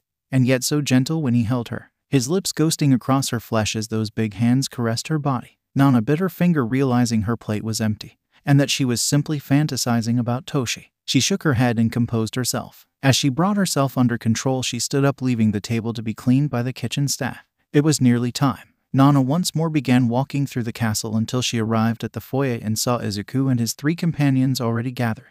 Nana slowed down and watched them from a distance for a moment. Izuku was no Toshi, that was abundantly clear, but he had his own charms. That youthful face of his brought out a motherly affection in her and a hunger to dominate him. She could imagine those green eyes looking up at her, tinged with lust and trepidation. She bit her lip to stop that train of thought. She was far more lustful than usual. She might have to absorb some essence to take the edge off. She stepped forward, making her presence known. Immediately the kobold, witch, and slime kneeled to her. Izuku quickly followed suit. "You may rise," she said, watching them do as she said. "Today starts your trial, Izuku. If you manage to seduce my daughters and prove yourself worthy to them, you will inherit the title of Demon Lord." Izuku gave a hard swallow before nodding. "If you fail, though, you will become my concubine and I will send your lovers away. Your essence will only be for me." Once more Izuku nodded. Now then, where is your first conquest? She asked the open room before a soft scraping could be heard, and from the side appeared 𴑚𴘘. I would appreciate it if you wouldn't call me a conquest mother, 𴑚𴘘 said as she moved toward the rune at the side of the room that began to glow with her magic. Of course, sorry 𴑚𴘘. Izuku, are you ready? Nana asked. The boy looked up at Nana with eyes full of intent.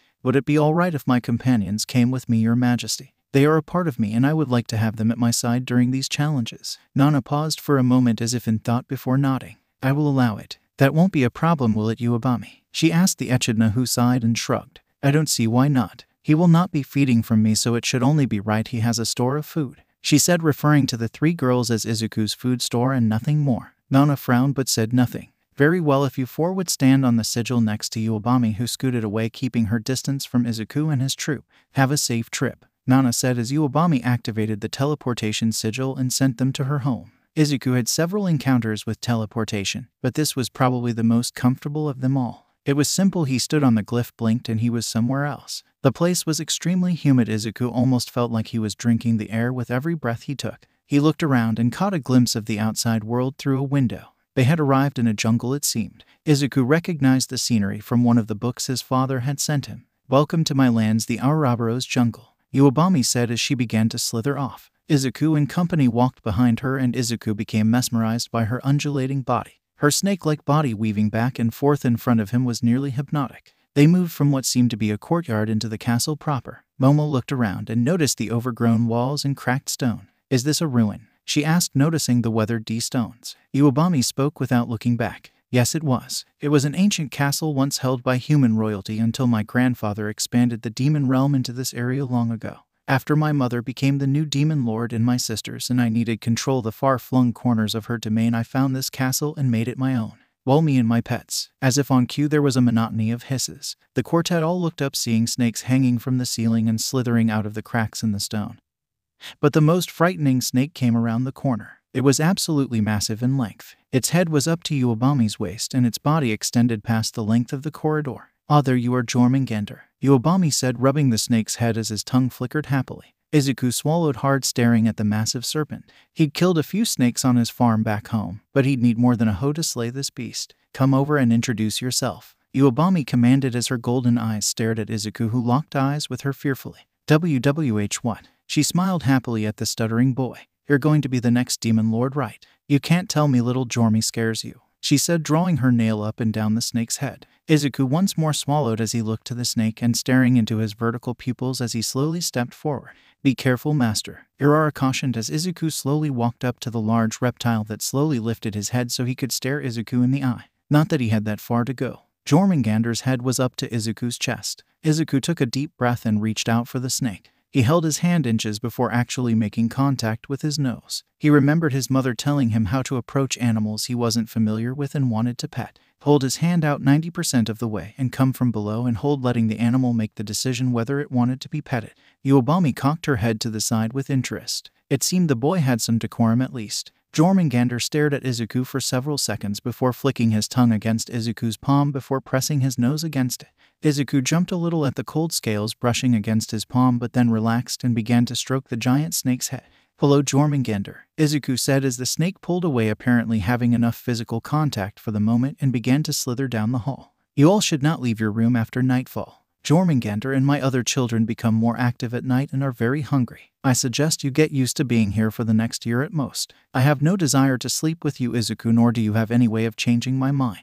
You might as well give up now and accept your place as mother's concubine. I'm sure she'll treat you well, and you'll live in the lap of luxury. 𝗚𝗑 tried to show him how futile this all was and get him to accept what his future held for him. If that's how you felt, then why did you side with Nana? He asked, looking at her. You didn't want me to die, and I thank you for that. This may be trial, but I also want to show my gratitude to you any way I can, he said, taking a small step forward. He was closer than she would like, but not so close she felt a need to call it out. Thank you, 𝗚𝗑, for your mercy then and your consideration now. You truly are very kind, and I want to vindicate your kindness by succeeding this trial. I know you don't have any hope that I can overcome this, but I have to at least try, he said with a confident smile. 𝗚𝗑 flicked her snake-like tongue in the air as she looked at him. This wasn't the small boy who had stood in front of her and her sisters, barely keeping a facade of strength and confidence. He truly believed every word he said, and it made her curious as to where this confidence came from. If you say so, but for now I'll show you to your room. I assume sharing one between the four of you won't be a problem. Of course not, thank you for being so understanding, Izuku said as he followed after the Empress of Snakes as she led them to a large room. There was one massive bed at the back of the room. The ceiling was covered in blooming vines and a long carpet stretched the width of the room. There's also a bathroom through there, she said, giving a nod in the direction of another door. Oh, that's wonderful, Momo said, stepping forward while pulling Urara and Ashido. I hate to say it has been a while since our last bath. Izuku, why don't you take a tour with Mistress Uobami while the three of us freshen up? Momo suggested, and Izuku gave a nod. Sounds like a plan if you're willing, he said, looking at Uobami, who flicked her tongue once again. Izuku was starting to learn that action meant she was thinking about something. He would liken it to a human stroking her chin. Uobami turned her back to him. Very well, follow me, she said as she began to slither off once again. Izuku turned back to Momo with a thumb up as Momo nodded. The plan was going well. Earlier that morning. Okay, Izuku, we're going to be helping you as much as we can to make sure that things go our way, Momo said as she got dressed. Izuku nodded. But how? It's pretty clear that no matter how sympathetic they may be to not kill me, they're not willing to sleep with me, he said as Momo nodded. Of course not, they just don't know what they're missing is all. These are the top women of our world, Izuku, nothing has denied them. It's the classic question of what do you get for the monster who has everything? Something she's never had before. There hasn't been an incubus in the demon realm in centuries. There's no way that they know the feeling of being made love to by one.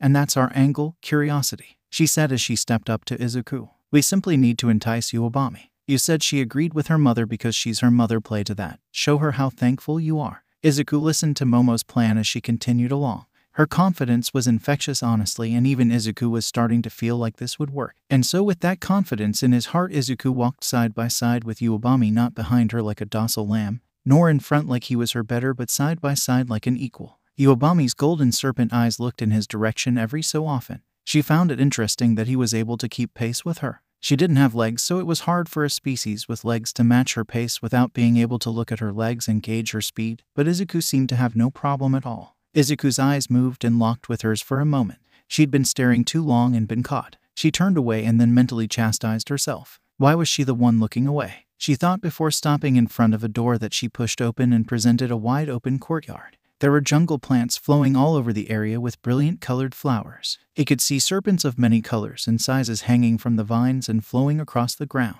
In the middle of the room was a large pond. The surface was covered with leaves, and Izuku could see ripples forming as snakes swam across its surface. Beautiful, he said as Uobami nodded as she looked at the enclosure. It is, isn't it? She said, turning to look at him and finding him gazing at her. She felt a small rush of heat across her face as she realized he'd been facing her when he said that. She shook her head slightly, bringing herself under control. Nice try, but it'll take more than flattery for you to succeed here, she said, turning her back and leaving the sanctuary. Izuku walked after her, catching up to her side. I know, but I think it still had to be said, he stated as he took in Uobami's form, the series of colors in her scales and her golden eyes and hair. She was the picture of a serpent goddess. They walked for several minutes before stepping into what was clearly a throne room, but it seemed to have been made into more of a relaxation space. The throne had been removed and the dais had been adorned with blankets and pillows. This is where I spend most of my time, she said as Izuku looked at the wide open space and noticed that a window shone light directly onto Uobami's throne. How do you spend your time?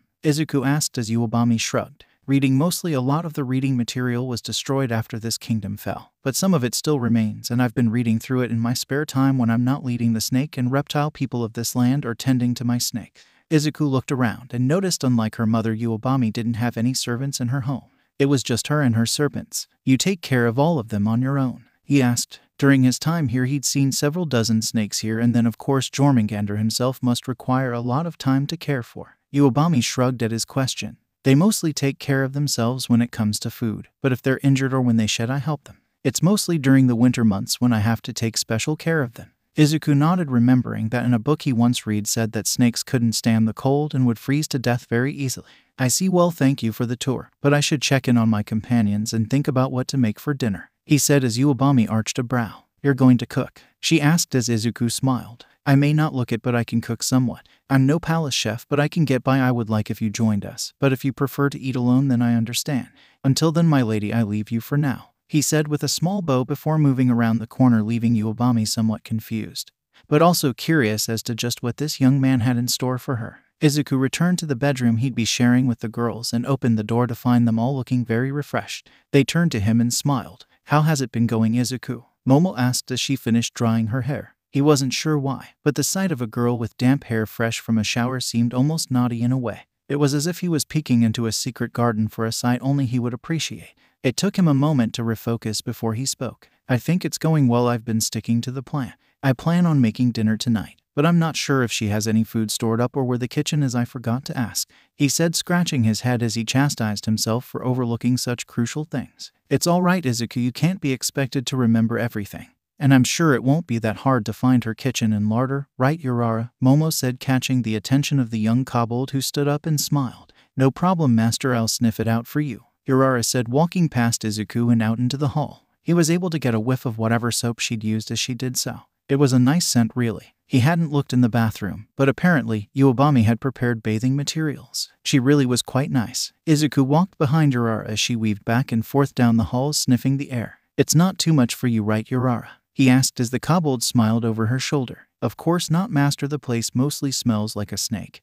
But I am getting the scent of spices coming from this way, she stated as she rounded a corner and continued on. Eventually, they came to a pair of double doors and walked in. They were presented with a large kitchen that was actually clear of the foliage that adorned the rest of the castle. He walked inside and looked around, seeing pots and pans that weren't in the best of conditions, but would be sufficient for his use. Good job, Uriara, he said as he rubbed her head, making sure to give her ears a good scratching as he did so. Uriara growled in pleasure as she wriggled under her master's touch. Izuku continued to scratch her for a few moments more before walking over to the dishes. A little elbow grease and these should look good as new, he said as he gathered some of the pots and pans. He noticed a push wheel of some kind in the corner of the room and went over to it. I've seen these in books before, he said as Uriara cocked her head to the side. What does it do? She asked as Izuku walked over to it. He began to inspect the wheel, seeing that it hadn't been used in what he would guess was over a century. Well, if it still works, it should deliver water to this basin, he said, grabbing the wheel and beginning to pull it to the left. It didn't budge at first, but Izuku continued to pull on the wheel. He dug his feet into the ground and pulled with his back muscles.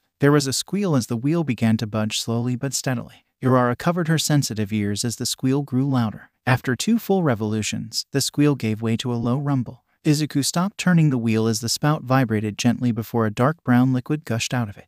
I don't think we should use that water to cook, husband, Ashido said, rubbing her head as she walked into the kitchen. Izuku sighed. Yeah, you're probably right, Ashido, he said as he watched the basin steadily fill with brown murky water. But with a little more patience, Izuku saw the water begin to run clean. Oh good, it does have clean water, Momo said as she grabbed a pot, set it under the now clean running water, and began to scrub it out. I'll wash, Ashido, you dry, she said as the pink slime saluted. Okay, she said as she stood guard by Momo's side, waiting for the first dish to be handed to her. Izuku looked at the two before looking at Uriara. Well, I guess it's up to you and me to gather the firewood and dinner, he said, rubbing Uriara's head. I'm going to need your nose for this, Uriara, he said as the kobold yipped in glee. Of course, Master, leave it to me, she shouted as she led Izuku out of the ruined castle and into the jungle proper. None of the four noticed a snake lying along the top of a cabinet staring at them intently. 𝗚𝗵𝗲 sat on her throne, her eyes closed as she watched her guests work in the kitchen. She'd never had much interest in the castle kitchen, mostly because it wasn't friendly to her serpentine form. The narrow walkways meant she'd have to continuously coil herself around the kitchen, but seeing the four of them work together so fluidly was an interesting sight. She scratched her chin as she came back to her own vision. So he wants to cook me dinner. Does he think that will be enough to overcome me, or maybe he's going to slip something into the food to make me aroused and take advantage of that? She hissed as she crossed her arms. Maybe I shouldn't eat with them, she said, dragging the tip of her tail across the flagstones. No, I can't be absent from the dinner. That would be too much like admitting I'm fearful. I have to show up and make my presence known. I am the mistress of this castle after all. I am the vanguard for this trial. If I can hold out for a year, then none of my sisters will have to put up with this. Having him in my home for a year is not ideal, but it's a burden I have to carry. It wasn't like she thought her sisters weren't competent enough to deal with this boy, well, except 𝗍𝗟 and ⴗ𝗵𝗃. She had no doubt that those two would throw themselves at his feet as soon as he stepped foot in their domain. She sighed as she shook her head. I should relax. If I'm this worrisome about him now, I'll never survive a year with him, she said as she took a deep breath and grabbed a book. I'll just put him out of my mind for the moment, she resolved herself as she cracked open her book. Izuku and Uriara returned several hours later, having caught some kind of jungle boar. Izuku had never seen a creature like this, but it looked very similar to a pig, so he hoped its meat would behave the same way. He hadn't had a knife to butcher the pig in the woods, but thanks to Uriara's claws and strength they were at least able to disembowel it there. He carried the boar over his shoulders while Uriara carried the firewood. He looked at the smiling, blood-stained 𝗃𝗁. "Hey, Uriara, you should put that firewood in the kitchen and then go wash up in the room while I get to work on dinner," he said. She happily nodded before heading into the kitchen ahead of him. Within a few moments she was bounding out of the kitchen and heading to the room the four of them shared. Izuku hauled the dead pig into the kitchen and was stunned by the now clean space he walked into. The foliage and dirt that had taken over the kitchen from years of disuse were gone. The pans that could be salvaged were now clean and ready to use, and there were fresh stacks of firewood under the stoves and ovens. Momo had just set the last pan down when he walked in. "Oh, Izuku, you came back just in time," she said as she walked over, noticing the boar-like creature on his shoulder. "Looks like your hunting was successful." Izuku set the dead creature down on a nearby counter as he looked around the clean kitchen. "As successful as your cleaning. You and Ashido did really good work, Momo," he said as he began to rummage through the drawers looking for a knife. He found a decent-looking one and came back to the boar. Momo looked over his shoulder as he began to butcher the large boar. "You're quite skilled with a knife, Izuku. Were you a hunter in the human world?" she asked. Izuku shook his head. "No way, but a friend of mine did a lot of hunting when we were kids before he went off to become a knight. He didn't really teach me how to do it, but I watched him enough so I think I can do a decent job," he said as he skinned and portioned out the boar. "Would you mind starting a fire under a large pot of water?" he asked as Momo nodded, only for a pot to fall from its hook as Ashido pulled it free. Apparently, the slime had been hanging out in said pot. "I've got you, husband," she shouted as she went over to fill the pot while Momo set one of the fire stacks ablaze. Izuku gave a nod of gratitude as he continued to butcher the boar. Kaken's mom was a hunter and she'd taught him pretty well, and though Katsuki hadn't been willing to share those techniques, he was more than willing to show off how to do it, and Izuku had watched intently. Once the boar was prepared, he took some of the meat off the leg and chopped it into blocks before going over to the boiling water and scraped the meat into the pot. "Do we have any seasonings, guys?" he asked as Momo and Ashido looked at one another. "Not many, but I've brought a few with me," Momo said as she took off her hat and flipped it over. She began to rummage around the innards of the hat, going down all the way to her elbow before pulling out several small containers. Izuku smiled happily. "Amazing, Momo," he said as he took the spices and added them before stirring the pot. No one notices Izuku's aura traveling from him down to the spoon and into the soup. 𝗬𝗑𝗵𝗄 stretched as she woke up from her nap. She'd fallen asleep after reading. She couldn't help it, the sunshine had made her feel so warm and comfortable. As she rubbed her face, she caught the whiff of something absolutely delectable. "What is that smell?" she asked as she slithered from her throne of pillows and used her tongue to follow the smell. Her mouth watered slightly as the smell grew. Soon enough she found herself in front of the dining room. "That's right, the boy said he would prepare dinner for me. Well, I'm here so I might as well grace them with my presence," she said as she began to touch herself up. "I'm not doing this for him. I always look my best no matter the circumstance," she told herself as she walked into the dining room. 𝗬𝗑𝗵𝗄 always took her meals in the throne room or in her bedroom.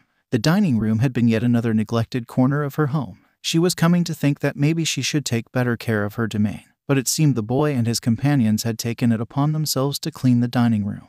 The flagstones were free of moss and leaves, the foliage on the walls had been trimmed down to a respectable length, and the table had been scrubbed clean. Izuku was placing a large pot in the middle of the table as she entered. He smiled at her as if he'd been expecting her. "Thank you for coming, Lady 𝗬𝗑𝗵𝗄," Izuku said as he gave a small bow. She'd say this, at least the boy had great etiquette. That meant a lot in her book. If he had that, he could go far, or at the least would never embarrass her mother in high society events. "I just happened to smell what you had cooked and decided to see what you had made. That is all," she stated firmly. She wasn't coming just to see him. Once more Izuku gave her a gentle smile. "Of course, it is as you say. Would you like to take a seat?" he asked, pulling out her chair for her. She looked at him as she slithered over and sat down, allowing him to push in her chair. She was wary of his touch. The boy was a young incubus, but potent as well. If he was able to overwhelm Ryukyu, she had no doubt he would be able to do the same to her. But it seemed she had no cause for concern as he withdrew from her without the slightest of touches. She was disappointed, not just relieved, she supposed. Besides, if he had tried to touch her, she was sure that she could summon her snakes to restrain him and give her time to create distance. As she was thinking of this, Izuku grabbed a bowl before heading to the pot and ladling out 2 portions into the bowl, which he brought back to 𝗬𝗑𝗵𝗄. She looked at the bowl before her curiously. "Oh right," he said, catching her attention before grabbing a spoon and scooping out a bite before eating it.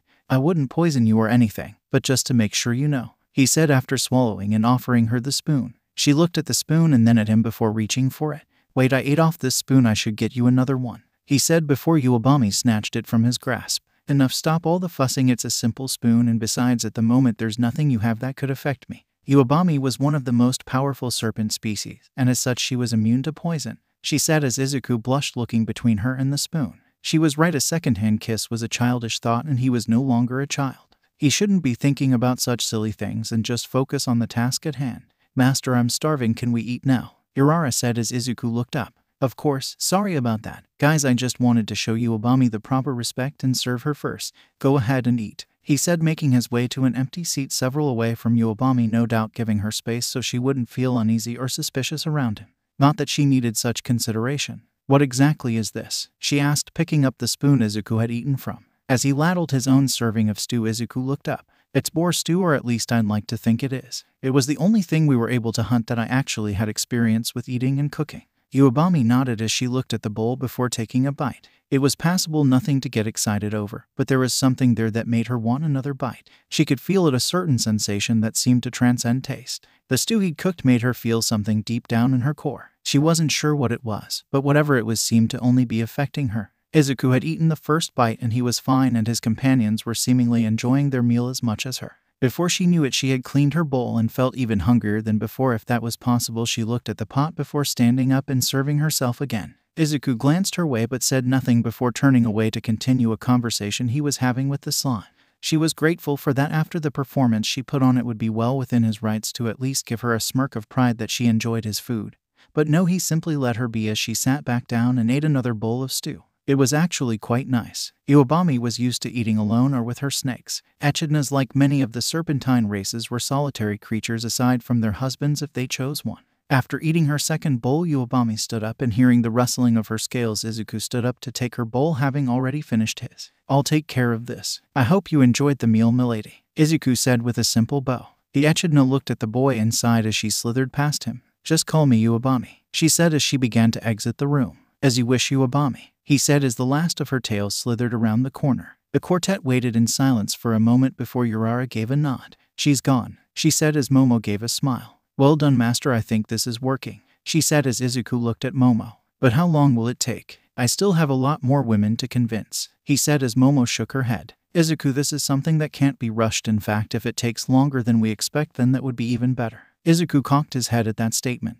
Momo stood up. Izuku, I know it seems like the best way to do this is to just blast through them as fast as possible. But the faster you go through them, the more of a threat you'll seem. If you struggle hard with 𝗚𝗵𝗲, or at least seem to, then the others are more likely to let down their guards. And besides, we'll make up the time when it comes to 𝗬𝗟 and the Vampire Queen. They are firmly in your corner and will be eager to give themselves to you, so don't worry about the time and just take things at the pace you're comfortable with, she said, rubbing his head. Izuku smiled as he carried his and 𝗚𝗵𝗲's bowls to the kitchen. Momo watched him go as he looked to Urara and Ashido practically drowning themselves in the stew Izuku had made. It was delicious, Momo couldn't deny that, but this seemed almost like magic with how she still craved more. She walked over to the stew, waved her hand over it, and saw a distinct green shimmer ripple throughout it. She sighed with an exasperated smile. Well, that was unexpected, but not unwelcome. Izuku still needs better control of his mana, he lets it seep into everything, she said with a chuckle before placing the lid on the pot, denying her compatriots any more of the intoxicating meal. That's enough, ladies. If you eat any more of this, you're going to be too full to move and too horny to think straight, she said as Ashido and Urara both gave her sad, pleading eyes. I'm not, Izuku, those don't work on me. Now come on, we should go get the bedroom ready. Izuku will be retiring soon, and as his wives, we should welcome him to his bedroom as one. The other two nodded happily at that, immediately perking up at the mention of welcoming Izuku into bed. Izuku was in the kitchen washing out the bowls as he thought about Momo's words. She has a point. If I try to rush things, it'll probably come off bad. I don't want to treat this like morning chores where I try to get them done as quickly as possible so he can move on to the next.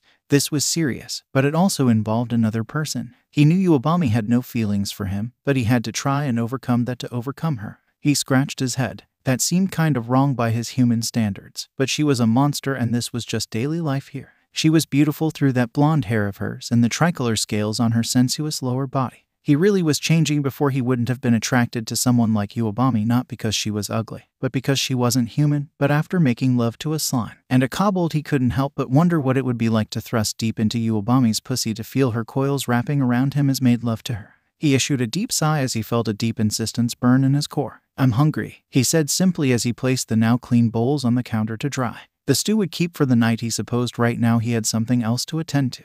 𝗚𝗵𝗲 retired to her bedroom for the night. Jormungandr was coiled into a pile by the door. He would be up in a few hours once the sun went down to prowl around for his own dinner tonight. If they were smart, those four would heed her words and not venture out into the castle at night, let alone into the jungle. She gave his large head a couple of strokes before retiring to her bed for the night. She wasn't sure why, but she was incredibly sleepy. She must have eaten too much of that stew. She slithered into the large bed as she lay down, her golden hair splayed out around her head like a halo. She gave a yawn before turning on her side and drifting off nearly immediately. She woke up the next morning and gave a stretch before slithering out of bed. That had been the best sleep of her life, and now she felt in need of a bath. She left her room to find the large bathing area in the castle. It was one of the only places in the castle she deigned to maintain of her own volition. She removed the shawl that covered her breasts and the small skirt that draped her waist before sliding into the warm water. She hissed in satisfaction as she poured the warm water over her arms and ran her wet fingers through her hair. Yes, she hissed as she sunk lower, only to feel strong, firm hands in her hair massaging her scalp. She jumped, looking back and seeing Izuku there smiling at her. She moved to create distance between them and cover herself, but he grabbed her shoulder and brought her back to him. "Where are you going?" he asked as he once again began to play with her scalp, and gods, did it feel good. What are you doing here?" she mumbled, trying to pull away, but finding her body not responding. In fact, it was doing the exact opposite and pushing her into his embrace as his hand moved from her head to her chin and tilted her head up. "Don't act confused, you know exactly why I'm here." "You brought me here," he whispered before he kissed her. 𝗚𝗑 leaned back, but Izuku captured her lips, wrapped a hand around her waist and pulled her closer to him. She could feel his bulge pressed up against her scales. She felt him bite her lip as he kissed her more, ravaging her mouth before he pulled back with those green eyes staring into her golden eyes. Izuku slithered down her body before capturing one of her nipples in his mouth while his hand teased the other. She moaned and closed her eyes as the pleasure ripped through her. Her tail writhed under the water, creating waves on its surface. "That's what I like to see," Izuku whispered as he pulled away from her nipple. His hand traveled down her body and she knew where he was headed. This was her last chance to stop him, but she didn't. She stared into his glowing green eyes as she felt his fingers enter her. She moaned, arching her back as he speared her core with his fingers, pressing deeper into her. "Oh, oh, oh." 𝗚𝗑 gasped as he fingered her furiously. Her tail rose up from the water, splashing them both as it wriggled around like a worm. She gripped the edge of the tub as she thrust back against Izuku's fingers, wanting more of them inside her. He just watched the pleasure take over her body and smirked. He was holding back, teasing her, keeping her on the edge for his own enjoyment. She hissed at him but refused to give voice to her desire. Not that she needed to, when it seemed like he would keep her in this state indefinitely. Izuku suddenly flicked her clit, and that sent a jolt of pure, unadulterated pleasure lancing through her brain. 𝗚𝗑 screamed as she woke up and came, her blanket growing dark with her moisture. She sat up, panting a little as she looked at the large dark spot on her blanket and hissed in frustration. What the hell was that? A wet dream? She wasn't a little girl anymore, and of all the things she could dream about, it was Izuku. Did he do something to her? Had he actually drugged the soup? No, that couldn't be it, because if it was, why would he drug it so that she had wet dreams instead of caving to him physically? It made no sense to her. Was his plan to drive her lust up until she couldn't control herself any longer? It seemed rather devious, but not without its merits. Sitting here and literally stewing in her juices, both mentally and literally, was doing nothing. She needed a bath. 𝗚𝗑 slithered out of bed and headed to her bath chamber. As she grabbed hold of the handle, she hesitated for a moment. This was exactly how the dream last night started. Would she walk in here and be set upon by Izuku just like the dream? Would she cave to her growing desire and fall to his advances? And why did that thought send a deep throb through her pussy? She hissed in frustration before throwing open the door. She was not about to let some random dream determine her actions. 𝗚𝗑 walked into the bath chamber and slammed the door with her tail. Izuku opened his eyes as morning sunlight hit his face and a tongue ran up his cock. The fact that he knew without looking that someone was licking his dick was telling in its own way. He gave a hard thrust, bumping his soft dick against whoever was helping themselves to his member. He heard a small gasp as Momo's head popped out from under the covers. "Having fun, Momo?" he asked as the young witch blushed. "You started it. Apparently, you were having a very fun dream. I noticed when I got up a little bit ago, and seeing how close you were, I decided to keep you from making a mess of the bed. I graciously accepted your morning donation." Izuku smirked and ran his hand through her hair. "Thank you. I can't quite remember who was in the dream, but you were right, it was sexual. But at the same time, I feel like it wasn't my dream, if that makes sense," he said as Momo smiled, straddling him. "It does. You are coming into your incubus powers, and one of those powers is the ability to invade people's dreams, specifically women, and ravage them in their minds. In the human world, it's like foreplay for incubi, a way to whittle a woman down and make her crave you without having to risk exposing yourself." Momo did her best to convey all this in a whisper so as not to wake the other two occupants in the bed. Urara and Ashido were still sleeping soundly. Izuku saw her look over at the two of them before grabbing her and pulling her close to his face. "There now, you don't have to worry about waking them up by talking loud," he said as he felt her hefty breasts squish against his chest. Momo could feel his heartbeat through her breasts. and the heat of his crotch against hers. She had to admit this much close contact was really making her moist. Izuku noticed as he kissed her nose. "Only if you can do it quietly," he whispered. Momo nodded as she moved into position, raising herself up before skewering herself on Izuku's hefty cock. Momo bit her lip to suppress a loud moan as Izuku spread her open with such ease. Just like the rest of her, her pussy yielded to him. She let out a shuddering breath once he was fully inside her. "Oh, Izuku, you feel so good," she moaned as she began to move, grinding up and down his cock, feeling him press deep into her pussy. Momo had been quite patient, and now Izuku was finally giving her what she was hungry for. Izuku gripped her hips, slamming his length into her repeatedly over and over, filling her with his cock. Momo leaned back as her heaving breasts jumped with each impact into her. Slowly the two began to forget about being quiet as the pleasure consumed them. The mattress rocked from their movements as their rhythm picked up speed until the bed frame began to creak under the movement. Momo's mind had gone to mush as she leaned down and looked at Izuku. His eyes were glowing fiercely as his fingers dug deeply into her hips, and he gave another powerful thrust, driving his length deep into her pussy and filling it with his thick cum. Momo could feel it permeate her womb as her body began to consume the mana within it. It was so rich and thick as it filled her. "Oh, Izuku," she moaned as another shot blasted against the back of her womb, painting her insides white. Her fingers gripped the sheets as several more shots of cum erupted inside of her. Momo straddled Izuku, panting as she pressed down on him, making sure his cum was as deep inside her as possible. "That feels so good," she whispered before stroking Izuku's chest as the two stared at one another. "I'm glad you enjoyed yourself," Izuku said, stroking Momo's cheek and pulling her in for a kiss. "That looked like it felt really good," Urara said as she sat up, her fur and hair looking seriously mussed. Momo smiled as she pulled off Izuku's cock and stroked the kobold's hair. "It was. But now we need to get you a good brushing," she said, reaching into her hat and pulling out a brush. Izuku smiled as Momo began to brush Urara's head, only to gasp as he felt Ashido wrap her mouth around his cock, cleaning off any residual juices on his cock, both his and Momo's. Ashido pulled back and licked her lips as she looked at him. "Thanks, Ashido," he said, kissing her cheek as he crawled out of bed. "I'm going to take a shower and then get breakfast," he said as he went into the bathroom. 𝗚𝗑 got out of the bath and got dressed. She felt slightly less on edge now after a hot bath. Now she was hungry for actual food. She moved down the hall to the dining room and saw the pot sitting on the table. She bit her lip, remembering the silky rich taste of the stew on her tongue. She gave a hard swallow before turning away. "No, it was probably that stew that gave me that weird dream," she said as she moved along to the garden where her snakes congregated. She climbed up a nearby pillar to grab hold of several fruits. She used her powerful lower body to grip the pillar as she stretched herself out, grabbing a couple of bananas and a pawpaw before slithering back down and heading to her throne room. 𝗚𝗑 rounded the corner to her throne room and saw the last person she expected to see there. Izuku was looking over the stack of books by her throne. His hair was still damp, telling her he'd just showered. She could smell the clean soap smell on him even from here. Apparently he could feel her eyes on him and turned to look at her. His green eyes looked over her gently, not the judgmental eyes she'd seen in other men that she'd preyed upon. He smiled at her and stood up straight. "Good morning, 𝗚𝗑," he said as he stepped away from her throne and books as he walked over to her. She stood a little taller as he approached. "Yes, good morning to you as well," she said as she looked at him and then at her stack of books. Noticing the look, he smiled again. "Sorry, but I remembered that you said you liked to read and I wanted to see if I had read any of them as well," he explained, and before she could think better of it, she spoke. "And had you?" she asked and then bit her lip. Izuku looked at her and scratched his head. "Unfortunately not, but I've heard of them. These are all very old books that other people wanted to read or were of historical importance. Whatever this kingdom was, it was lost to humanity a long time ago," he said, setting one of the books down. "Still, the fact that you have such important books says a lot about how well read you are. You could probably teach some of the scholars in the capital a thing or two," he said as he walked towards her. "Well, I'll leave you to your reading." As he walked past her, 𝗚𝗑 lifted her tail and held it aloft in front of the boy, barring his path. Izuku stopped short of touching her tail and then looked at her. Green eyes met gold for a moment. "If you want, I'll let you read a few of them. I've read most of them, so there's no reason for you not to.